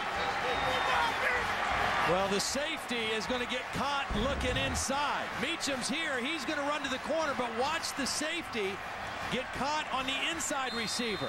Brett Smith, who's had a big night, he's the guy who draws two defenders this time, and Keelan Johnson got frozen by the inside receiver and left Meacham alone in the corner. That was an easy throw for Ainge. You remember we talked at the beginning of this ball game about how important it would be for Georgia to get pressure from its front four. They did a pretty good job very early in the game. Not lately. They've not been able to get to Ainge, and he burned them that time.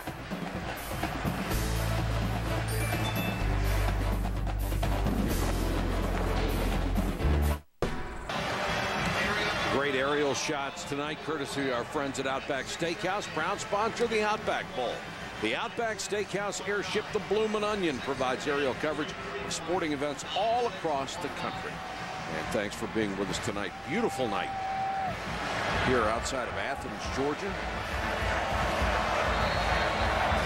Eric Ainge with that touchdown pass that has put Tennessee on top. Boy, he just looks so different than he looked last year. I mean, David Cutcliffe has done a wonderful job with him. Hasn't he?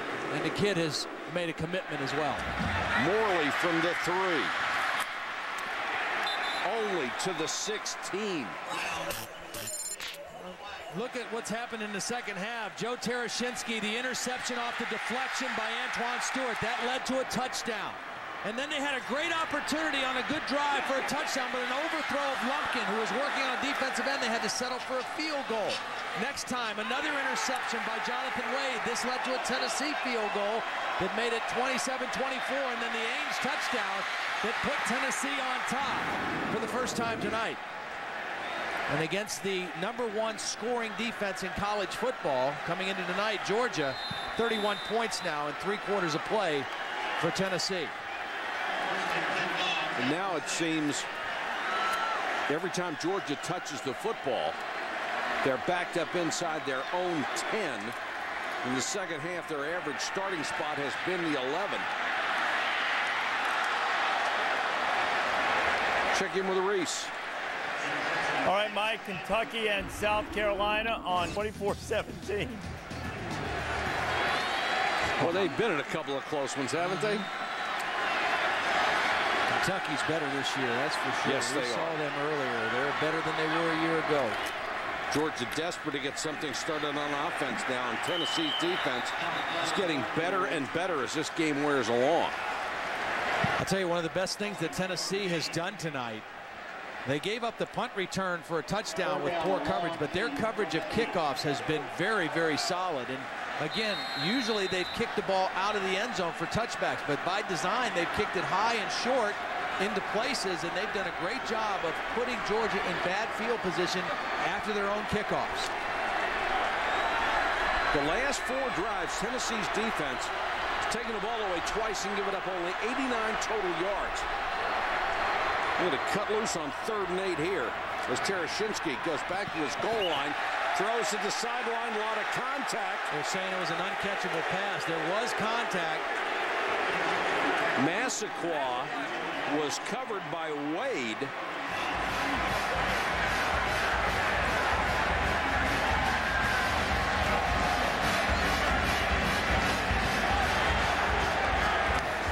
And Georgia, believe it or not, will punt for the first time tonight. Gordon Ely Kelso will come on. He's #1 in the conference in punting. Hefney will go back to return it.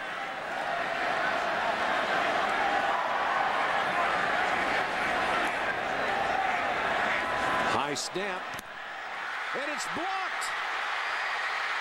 Live ball in the end zone, touchdown Tennessee. They had 2 blocked last week at Ole Miss. A high snap, pressure off the edge right over Craig Lumpkin. Lumpkin is the guy that's going to be the responsible for the block.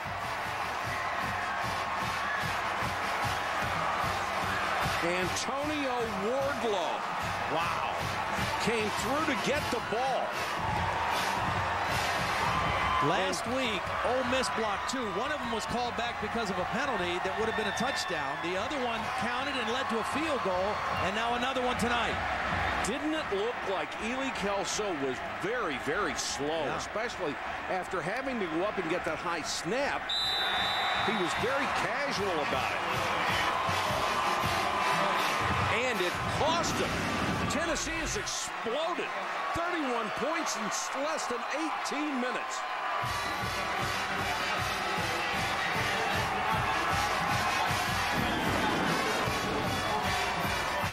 ESPN College Game Day.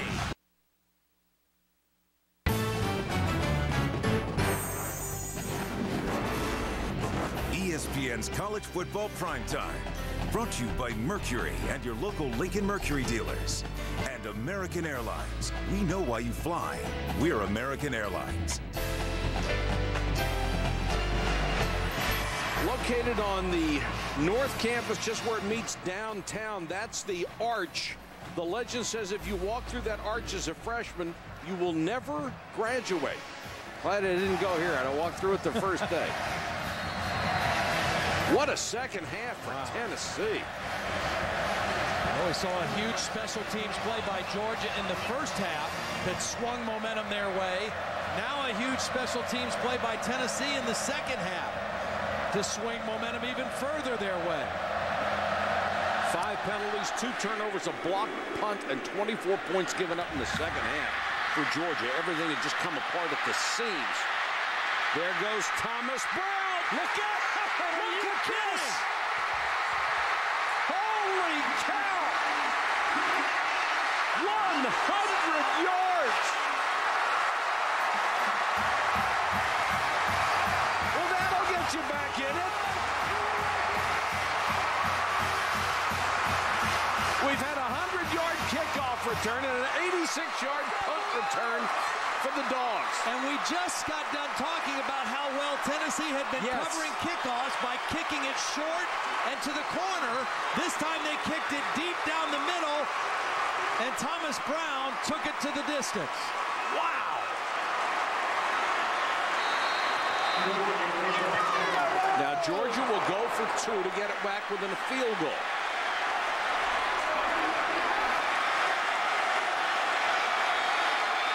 Tereshensky goes into the gun.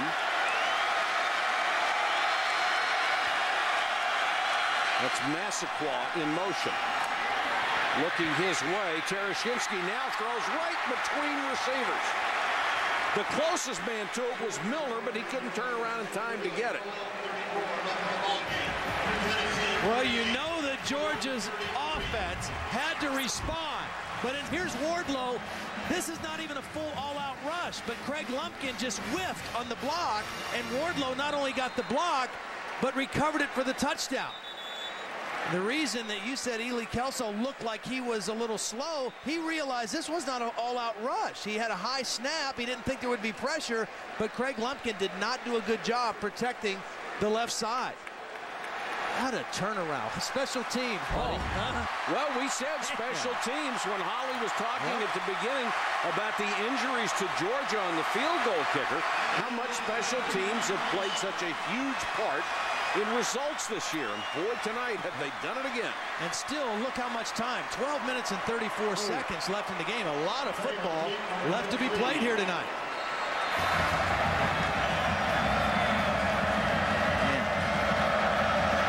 I just saw DJ Shockley down on the sideline next to Mark Richt, trying to encourage his former teammates on.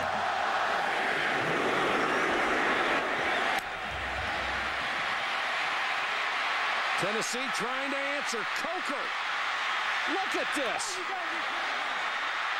Got another blocked in, hit from behind out to the 45-yard line. Brian Evans, a redshirt freshman, made the tackle to save an even bigger return. There's DJ Shockley. He was the starting quarterback last year, and this is just, man, who's going to have the ball last? Coker has done a nice job all night returning kickoffs. I mean, he is an explosive guy with the ball in his hands. Well, it's nice pursuit by Evans. He missed the initial tackle, 25 yards back downfield. Got up, got back in the play, made the tackle. This is already the highest scoring Tennessee-Georgia game ever. And they've been playing forever. Foster.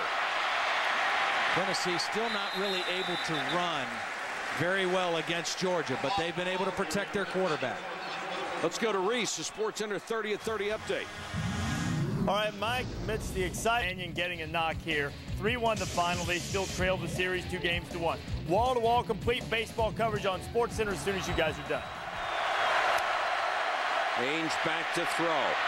Plenty of time. Got it to Smith again. What a huge night he's had. Yep. Brett Smith had 13 catches all year coming into this ball game, and tonight he already has 8. Georgia goes with a blitz. They have not been able to get to Ainge. They're going to bring linebacker pressure. Instead of rushing 4, they bring 6. That means man-to-man coverage, and Brett Smith is working on a linebacker. That's Brandon Miller, number 12, who's in man coverage against the slot receiver. Again, slot receiver in the middle of the field has had a big night for Tennessee tonight. And how about the end of it? One bounce right back into his stomach. Looked like a point guard. 8 catches, 123 yards for the senior wide receiver, who has been in the shadows because of the success of Swain and Meacham. Not tonight.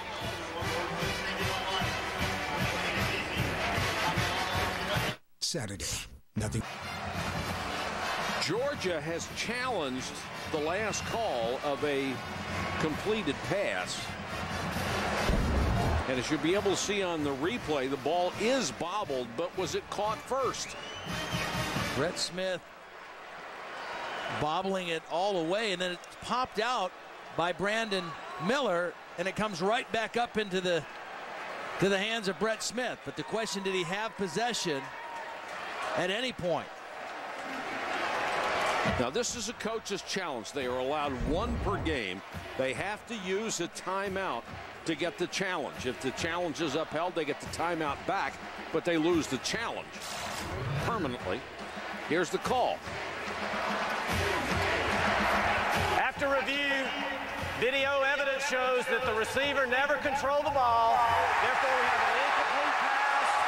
It will be 3rd down and 8 at the -47. He got 1 step and appeared to have possession of the ball for 1 step. What they're saying is that's not enough. Well, and I think it's the right call. I don't think he had clear possession of the football. He's bobbling it the whole way. It was unlike the one we had earlier in the game that was ruled in Georgia's favor, where he did have possession before he hit the ground, and the ground caused the ball to come out. That's a huge break for Georgia's defense, because sure is. That was a 1st down in scoring territory. Now it's 3rd and 8 back on their own side of the 50 for Tennessee. That's an enormous play.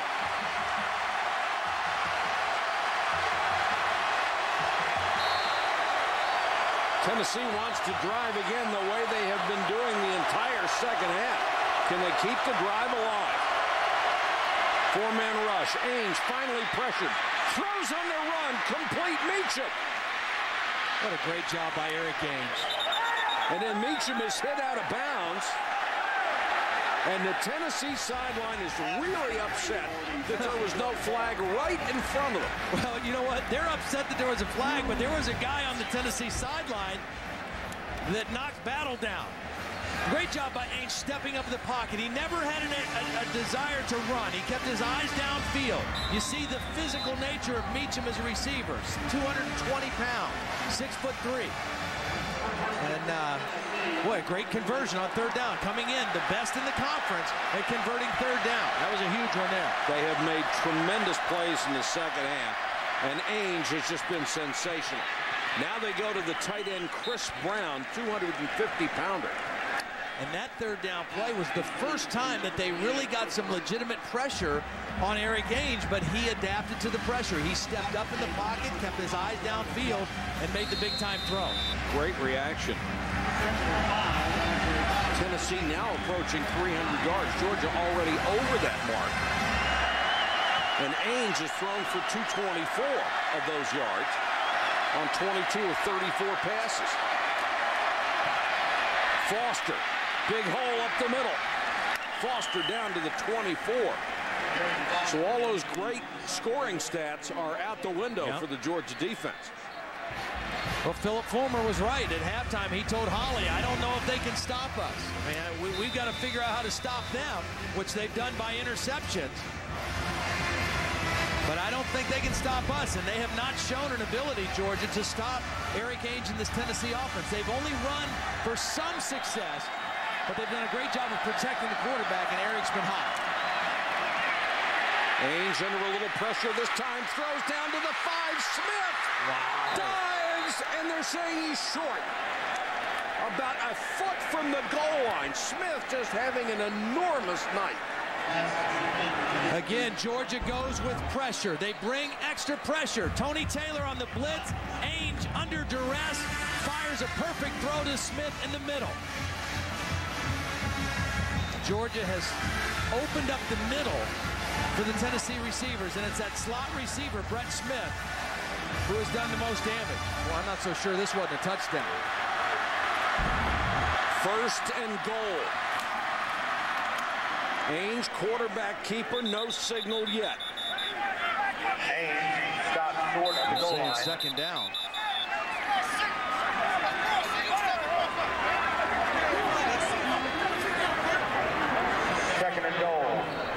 Boy, when there's a pile-up like that, there is a fight for the ball, whether it was initially fumble or not.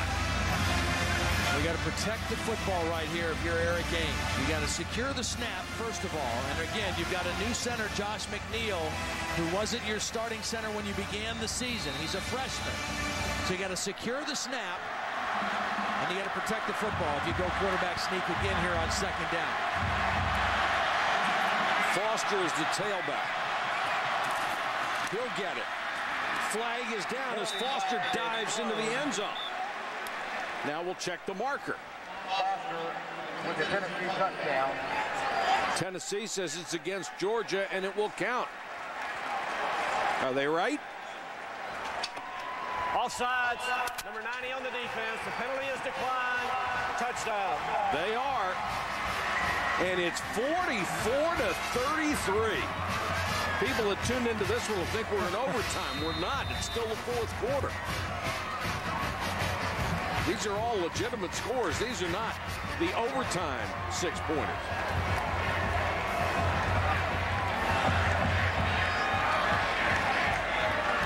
Wilhoit will come on for the point after. Missed that. Boy. I mean, how many missed extra points can you see in a weekend? 44-33. Back to Georgia after this. Before the start of this ball game, as you see the score 44-33, Georgia's defense was leading the nation in scoring defense, 6.8 points. They've given up 44 tonight. The average is nearly doubled. Well, and we said this would be the greatest challenge, the first true offensive challenge that they've had. Tennessee has looked awful sharp throwing the football. Here's Thomas Brown. They're going to avoid him with a short pooch kick because he went 100 yards the last time he touched it. Marcus Washington ends up bringing it back on the short kick. Let's go to Holly. Well, guys, DJ Shockley is here on the sidelines, and it's ironic how his career is really mirroring Joe Tereshinski's. He told Joe just after that quit worrying about that missed 2-point conversion. He said Joe was down about that, concerned that it was not going to put them within field goal range, but it doesn't matter now because Tennessee scored. So he told him, get over it. You'll get at least 2 more offensive possessions, and what you do ahead of you is more important than what's behind. It's a great way to look at it, Holly. Thanks. Lumpkin, the tailback behind Tereshinski. They want to screen, but Lumpkin has no chance because Wade, the corner, came up and did a great job. He's had some big plays tonight, has the senior. Tackle made by Wade. Tereshinski would have been better off to throw that ball into the ground. Jonathan Wade is one of those seniors who, from Shreveport, came in as a wide receiver, has got all the skills. As you take a look at Joe T's numbers, much more effective that first half. This one is behind Massaquoi. And once again, it's Wade right there.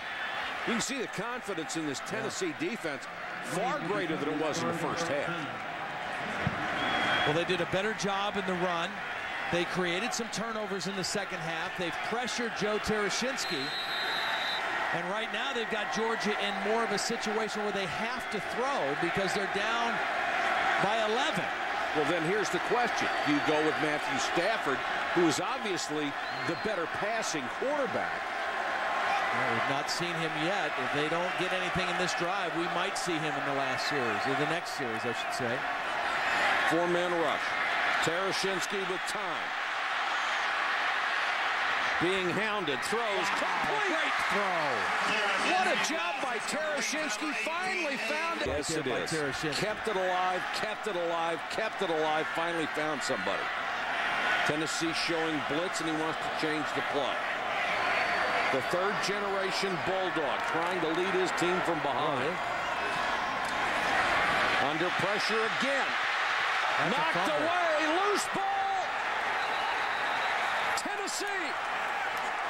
Marvin Mitchell, the middle linebacker, came on a blitz, knocked it away. The recovery made by Gerard Mayo, the weak side linebacker. The third turnover in this half. And credit Mitchell. He got there. He came on the blitz, chased down Tereshinski, knocked the ball out, and then held Joe T's arms down so he couldn't recover the fumble.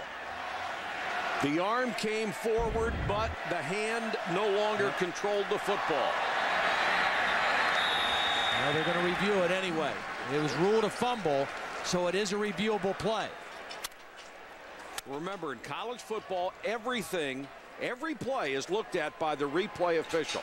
That is why it is such a great system. Georgia has called timeout to review the play. The play will be under further review.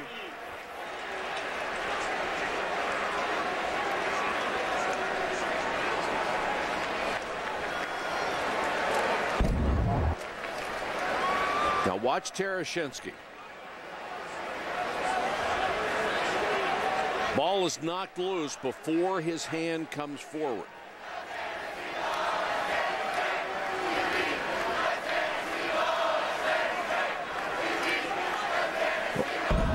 Well, I'm a little confused here because if Georgia challenged the last play, which I guess we need clarification on that one, you're only supposed to get one challenge per game. Now, they do get their timeout back. They get the timeout back, but they don't get the challenge.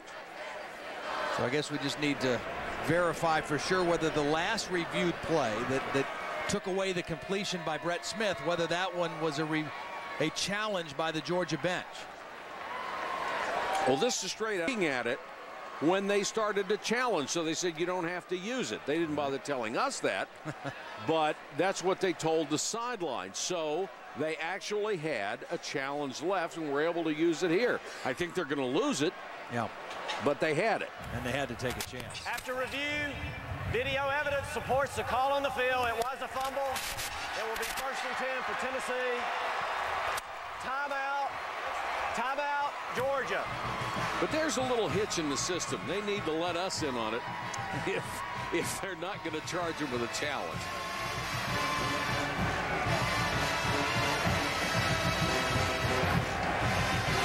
This is quite a turnaround. I'll be honest with you. I did not think Tennessee was going to be able to come back because Georgia had so much momentum and they had played so well. But hats off to Tennessee. Well, their defense, they created turnovers, and those turnovers inspired the whole team. You know, the offense started clicking. Eric Ainge has been very hot, but it was the defense forcing turnovers. The turnovers have been the story in the second half. That set the table for Eric Ainge and the Tennessee offense and took the steam out of Joe Tereshinski and the Georgia offense. And, of course, this is such a big game in the SEC East because Tennessee had already lost to the University of Florida 21-20. And the Gators win again today. They're 4-0. Georgia comes in 2-0. Look at Tennessee down at 0-1. They could ill afford to lose this one. If they go on to win, they're back in it at 1-1. And Florida will be the only undefeated team right now in the SEC East. I'll tell you, you really have to tip your hat to Philip Fulmer and the Tennessee coaching staff, because this is a team, I mean, they lost a heartbreaker to Florida. That was a game where they had a 10-point lead in the fourth quarter and lost at home 21-20. And last year, I don't know that this team would have been able to rebound from that. I mean, they struggled last year. Right. This is a new team. I mean, they have really changed their attitude, their approach, their toughness, and they were able to bounce back from that heartbreaking loss, and they are playing better football now than they were in September. Foster is the tailback on this series. Tennessee would just like to work on the clock. Foster's actually going to lose a yard as the clock goes inside 7. SportsCenter, of course, will follow our broadcast here. Tennessee is down 2 scores.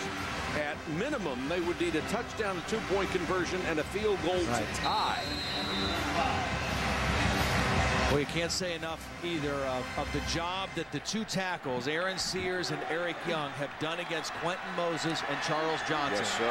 That was one of the key matchups. How would they block those guys? And Georgia has not been able to generate pressure with their front 4 the way they have all season against Tennessee. Haynes wants to throw underneath to Cottom, and the tight end will have a first down before he goes out of bounds at the Georgia 33-yard line. Brad Cottom, the junior tight end at 6'8", 260. That's a pretty good target, isn't it? Yeah, it's a big target crossing the middle of the field. You'll see him go right in front of the face of Eric Ainge, working on a linebacker, Brandon Miller. Eric Ainge doing a nice job of finding the right matchups and throwing the ball with accuracy. Now this Tennessee offense leaning very, very heavily on the pass, very similar to the way they did it when Peyton Manning was a senior back in 1997. That's because of David Cutcliffe, the then and now offensive coordinator. Boy, look at the numbers on Ainge. 258 yards passing. He's hit 2/3 of his throws, 24 out of 36. Back in 97, when Peyton was a senior, Tennessee averaged 181 yards per game more passing than they did running. And coming into tonight, this Tennessee offense was averaging 163 yards per game more passing than running. And I bet that ratio is just about exactly the same here tonight. That was a good run, that last play by Arian Foster. But for the most part, Tennessee has done their damage throwing the football. Was Peyton Manning fun to watch? Still is. I mean, the most prepared, the most diligent guy I've ever been around. He was just ready for anything. Let's go to Holly Rowe. Well, guys, Peyton Manning still comes around Tennessee. He comes down every summer and throws with these quarterbacks. Eric Ainge said the most important thing he told him this summer about his new offensive coordinator, David Cutcliffe, just keep your mouth shut. Don't say anything. Do exactly what he tells you. If you need any proof, look at my brother and me. He is the reason for our success. Guys, Eric said that it meant a lot to him to hear Peyton say that, and he has done that and learned how to trust Cutcliffe. Boy, it's really worked. Ainge, plenty of time just out in the flat. That's incomplete. When Cutcliffe went to the Manning home to try to recruit Eli, he was convinced he was going to go to Tennessee, and he had already gone to Mississippi. He said Archie Manning was in the room. He said he was the best parent he ever had to deal with because he knew more and said less than anybody he was ever around in that situation. That's a great family. Well, you know, it's interesting to me because in watching Eric Ainge, I mean, he looks a little bit like those 2 guys. Yes, he does. And his mechanics right now, his footwork, he's quick in his setups, the way Peyton and Eli were, keeps that ball high.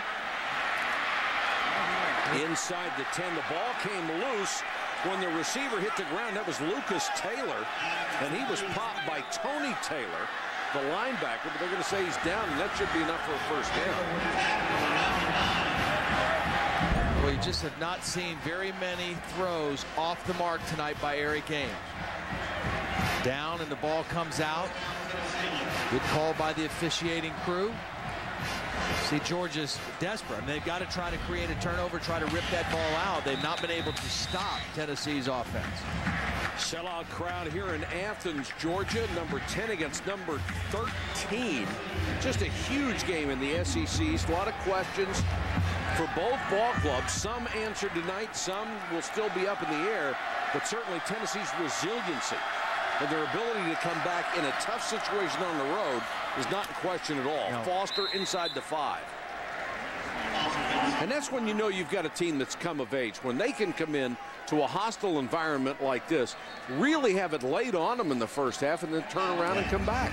Well, and you go back to that score right before halftime that was so huge because it was 24-7 Georgia, and they had complete control of the game, and Tennessee was able to mount one last drive before halftime. They went for the 4th down and made it instead of going for the field goal, and eventually got the touchdown to make it a 10-point game. And they got the turnover right away in the 3rd quarter, but that touchdown right before halftime really gave them a charge for the rest of this game. 2nd and goal. Look at all the time they have eaten off the clock. Foster down near the 1. Of course, I'm sure the Tennessee coaches are going to be really upset with their special teams, even though they got the 1 punt block for a touchdown. They gave up a punt return for a score and a kickoff return for a score. And if you're going to do that, somewhere down the road, it's going to burn you.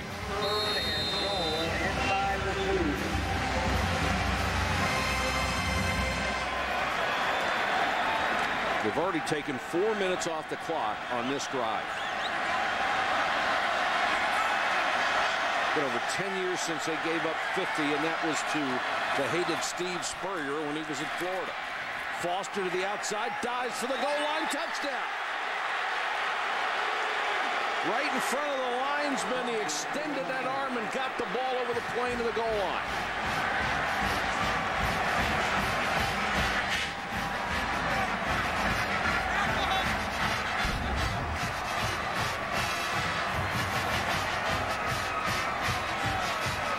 Boy, and his knee may have been down before that ball got across, too. Close. We're seeing some fatigue on this Georgia defense right now as well. Tennessee is really grinding it on them. We're going to take a look at this before the extra point. But it's, I think, academic at this point. They have really ground down Georgia, and whether they scored or not on this drive, they've taken so much time off. Now that's a touchdown. I stand corrected. He got the ball out there before his knees or his offside arm hit. The hand doesn't count, by the way.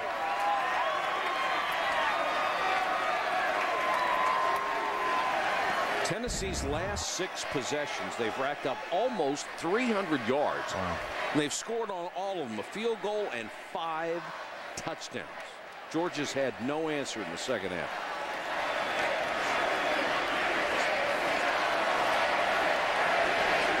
Well, I think this trip back to Tennessee, it will be, and I think this game shows a couple things. I'll wait for the call here. After review, video evidence supports the call on the field. Touchdown. I think this game shows, number one, that Tennessee is probably worthy of a top 10 ranking. Yeah. And I think it also shows how good Florida really is. For Florida to go into Knoxville and beat them when they were down 10 in the 4th quarter shows that that's a pretty good football team down in Gainesville as well. And Florida has been going through a brutal stretch, and we will see them next Saturday night at Auburn. What a game that ought to be. Our game track, Tennessee with 3 touchdowns off of second half takeaways. Their defense has gotten turnovers. Their offense has taken advantage of it, and they have racked up the Georgia defense in the process. When you play a big game, special teams, turnovers become huge. I mean, Georgia had control of this game, and the turnovers in the second half did them in. Not to take anything away from Tennessee, because they came out in the second half and took the game over. They're the 6 drives we told you about. The last 6 times they've had the ball. Touchdown, touchdown, a field goal, then 3 more touchdowns. Yikes. And most of that throwing the football. I don't even think they've run for over 100 yards, have they? Tennessee, I don't know that they've run for over 100 yards tonight, but they have thrown the football incredibly well. They've protected Eric Ames. They've run it enough to make the Georgia defense play honest. but they've not been able to generate pressure on Ainge. And even when they did get to him, he still threw the ball accurately with people in his face. Well, the point you made earlier, the offensive line, particularly the tackles, did a whale of a job for Tennessee. I mean, just tremendous. I guess Tennessee did run for 106 they'd run for tonight, so just enough to make them be honest. And they're going to make sure that they don't kick that ball deep and give up a big return again. SportsCenter coming up after the game. Neil Everett and Stan Verrett standing by. They'll have a rundown of all the top 25 scores and highlights. The SEC literally turned upside down today, and the Tigers eliminate the Yankees. You don't get what $230 million used to get you. Well, good for Jim Leland. The Detroit Tigers had a great year, and they get to keep playing. Didn't he do a super job? And the party at the Steinbrenner house is going to be a little subdued tonight. Matthew Stafford now in the ball game for Georgia. Probably a little too late at this point, but this is a very talented youngster out of Dallas, Texas, Highland Park High School.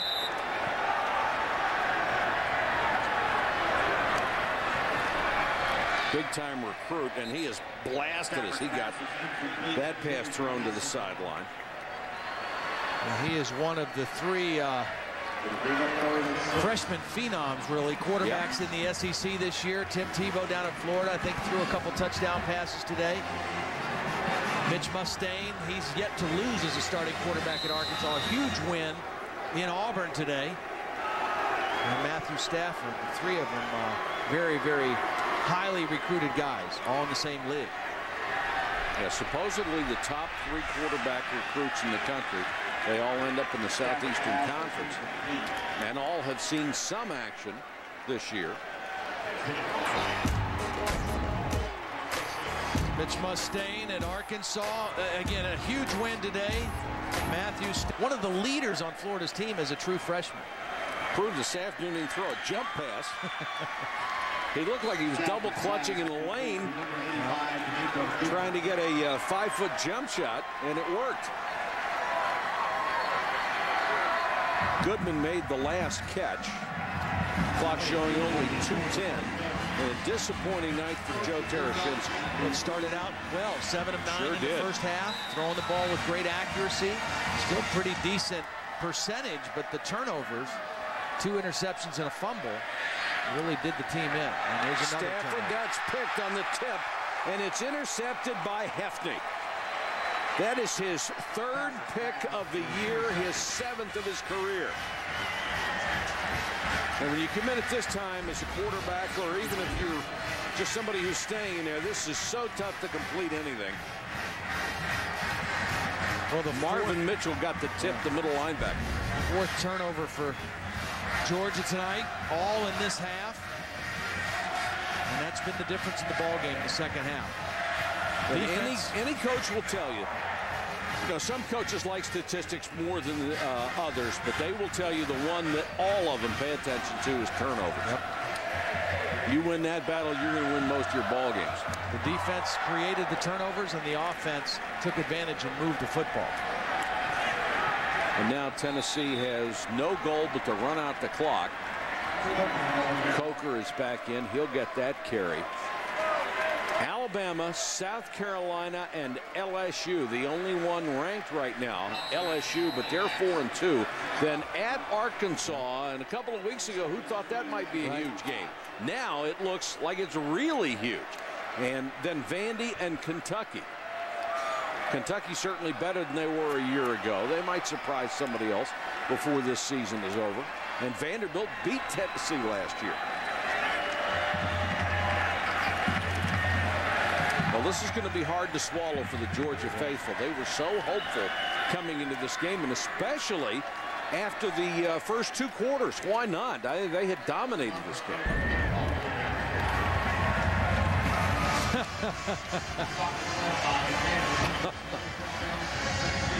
Yeah, he's a happy man, and he should be. He is. You know, I mean, they were 5-6 last year.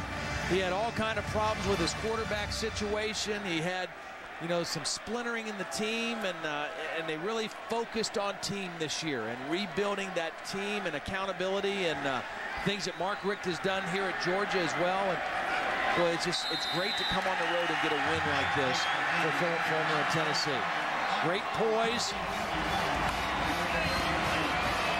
It's a huge win for Tennessee. Hats off to the Vols who came in here, were dominated physically in the first half, found a way to get a late score, and then came back in the second half and just turned everything around. Final score, Tennessee 51, Georgia 33, the highest scoring game ever in this series. SportsCenter coming up next over on ESPN News. It's the post-game extra. This has been a presentation of ESPN, the worldwide leader in sports. For Todd Blackledge, Holly Rowe, and our entire ESPN crew, this is Mike Patrick. Good night from Athens, Georgia. Thanks for watching, everybody.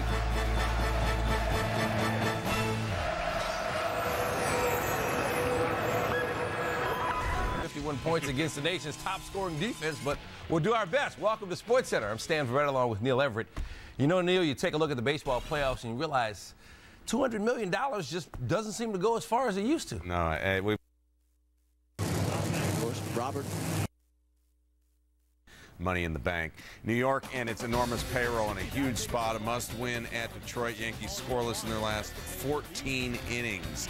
Jeremy Bonderman, first postseason start, top two, gets Gary Sheffield, who went 0 for 4 with 2 Ks, batting cleanup. Jarrett Wright on the other side, he's had some postseason starts. In fact, Game 7 of the night.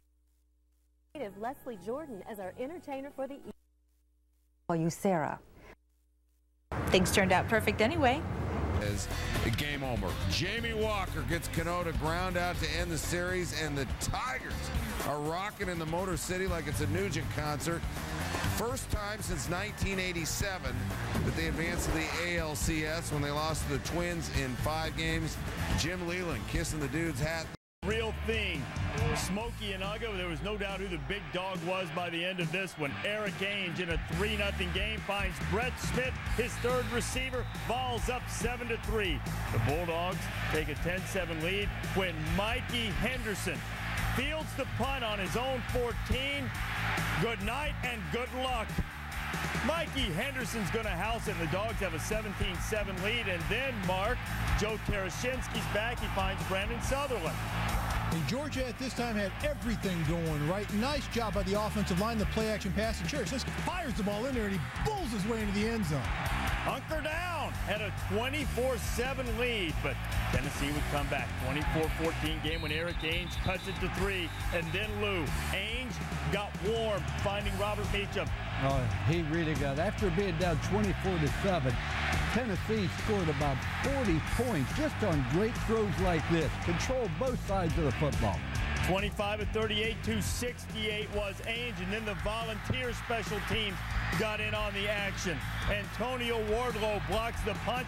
Vols recover for the touchdown. But on the ensuing kickoff, Georgia will not go away. Having to rely on special teams, downtown Thomas Brown. Mr. Brown is out of town. 99 yards. Dogs missed a 2-point conversion, still within 5 for the Georgia defense.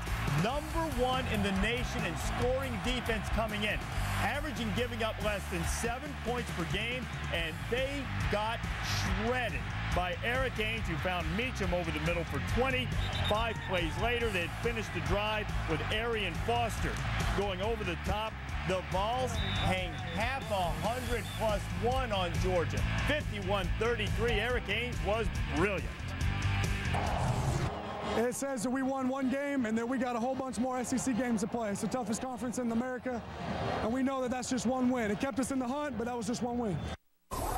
But it was 1 big win, and it's a win that's going to turn Georgia's defensive statistics upside down.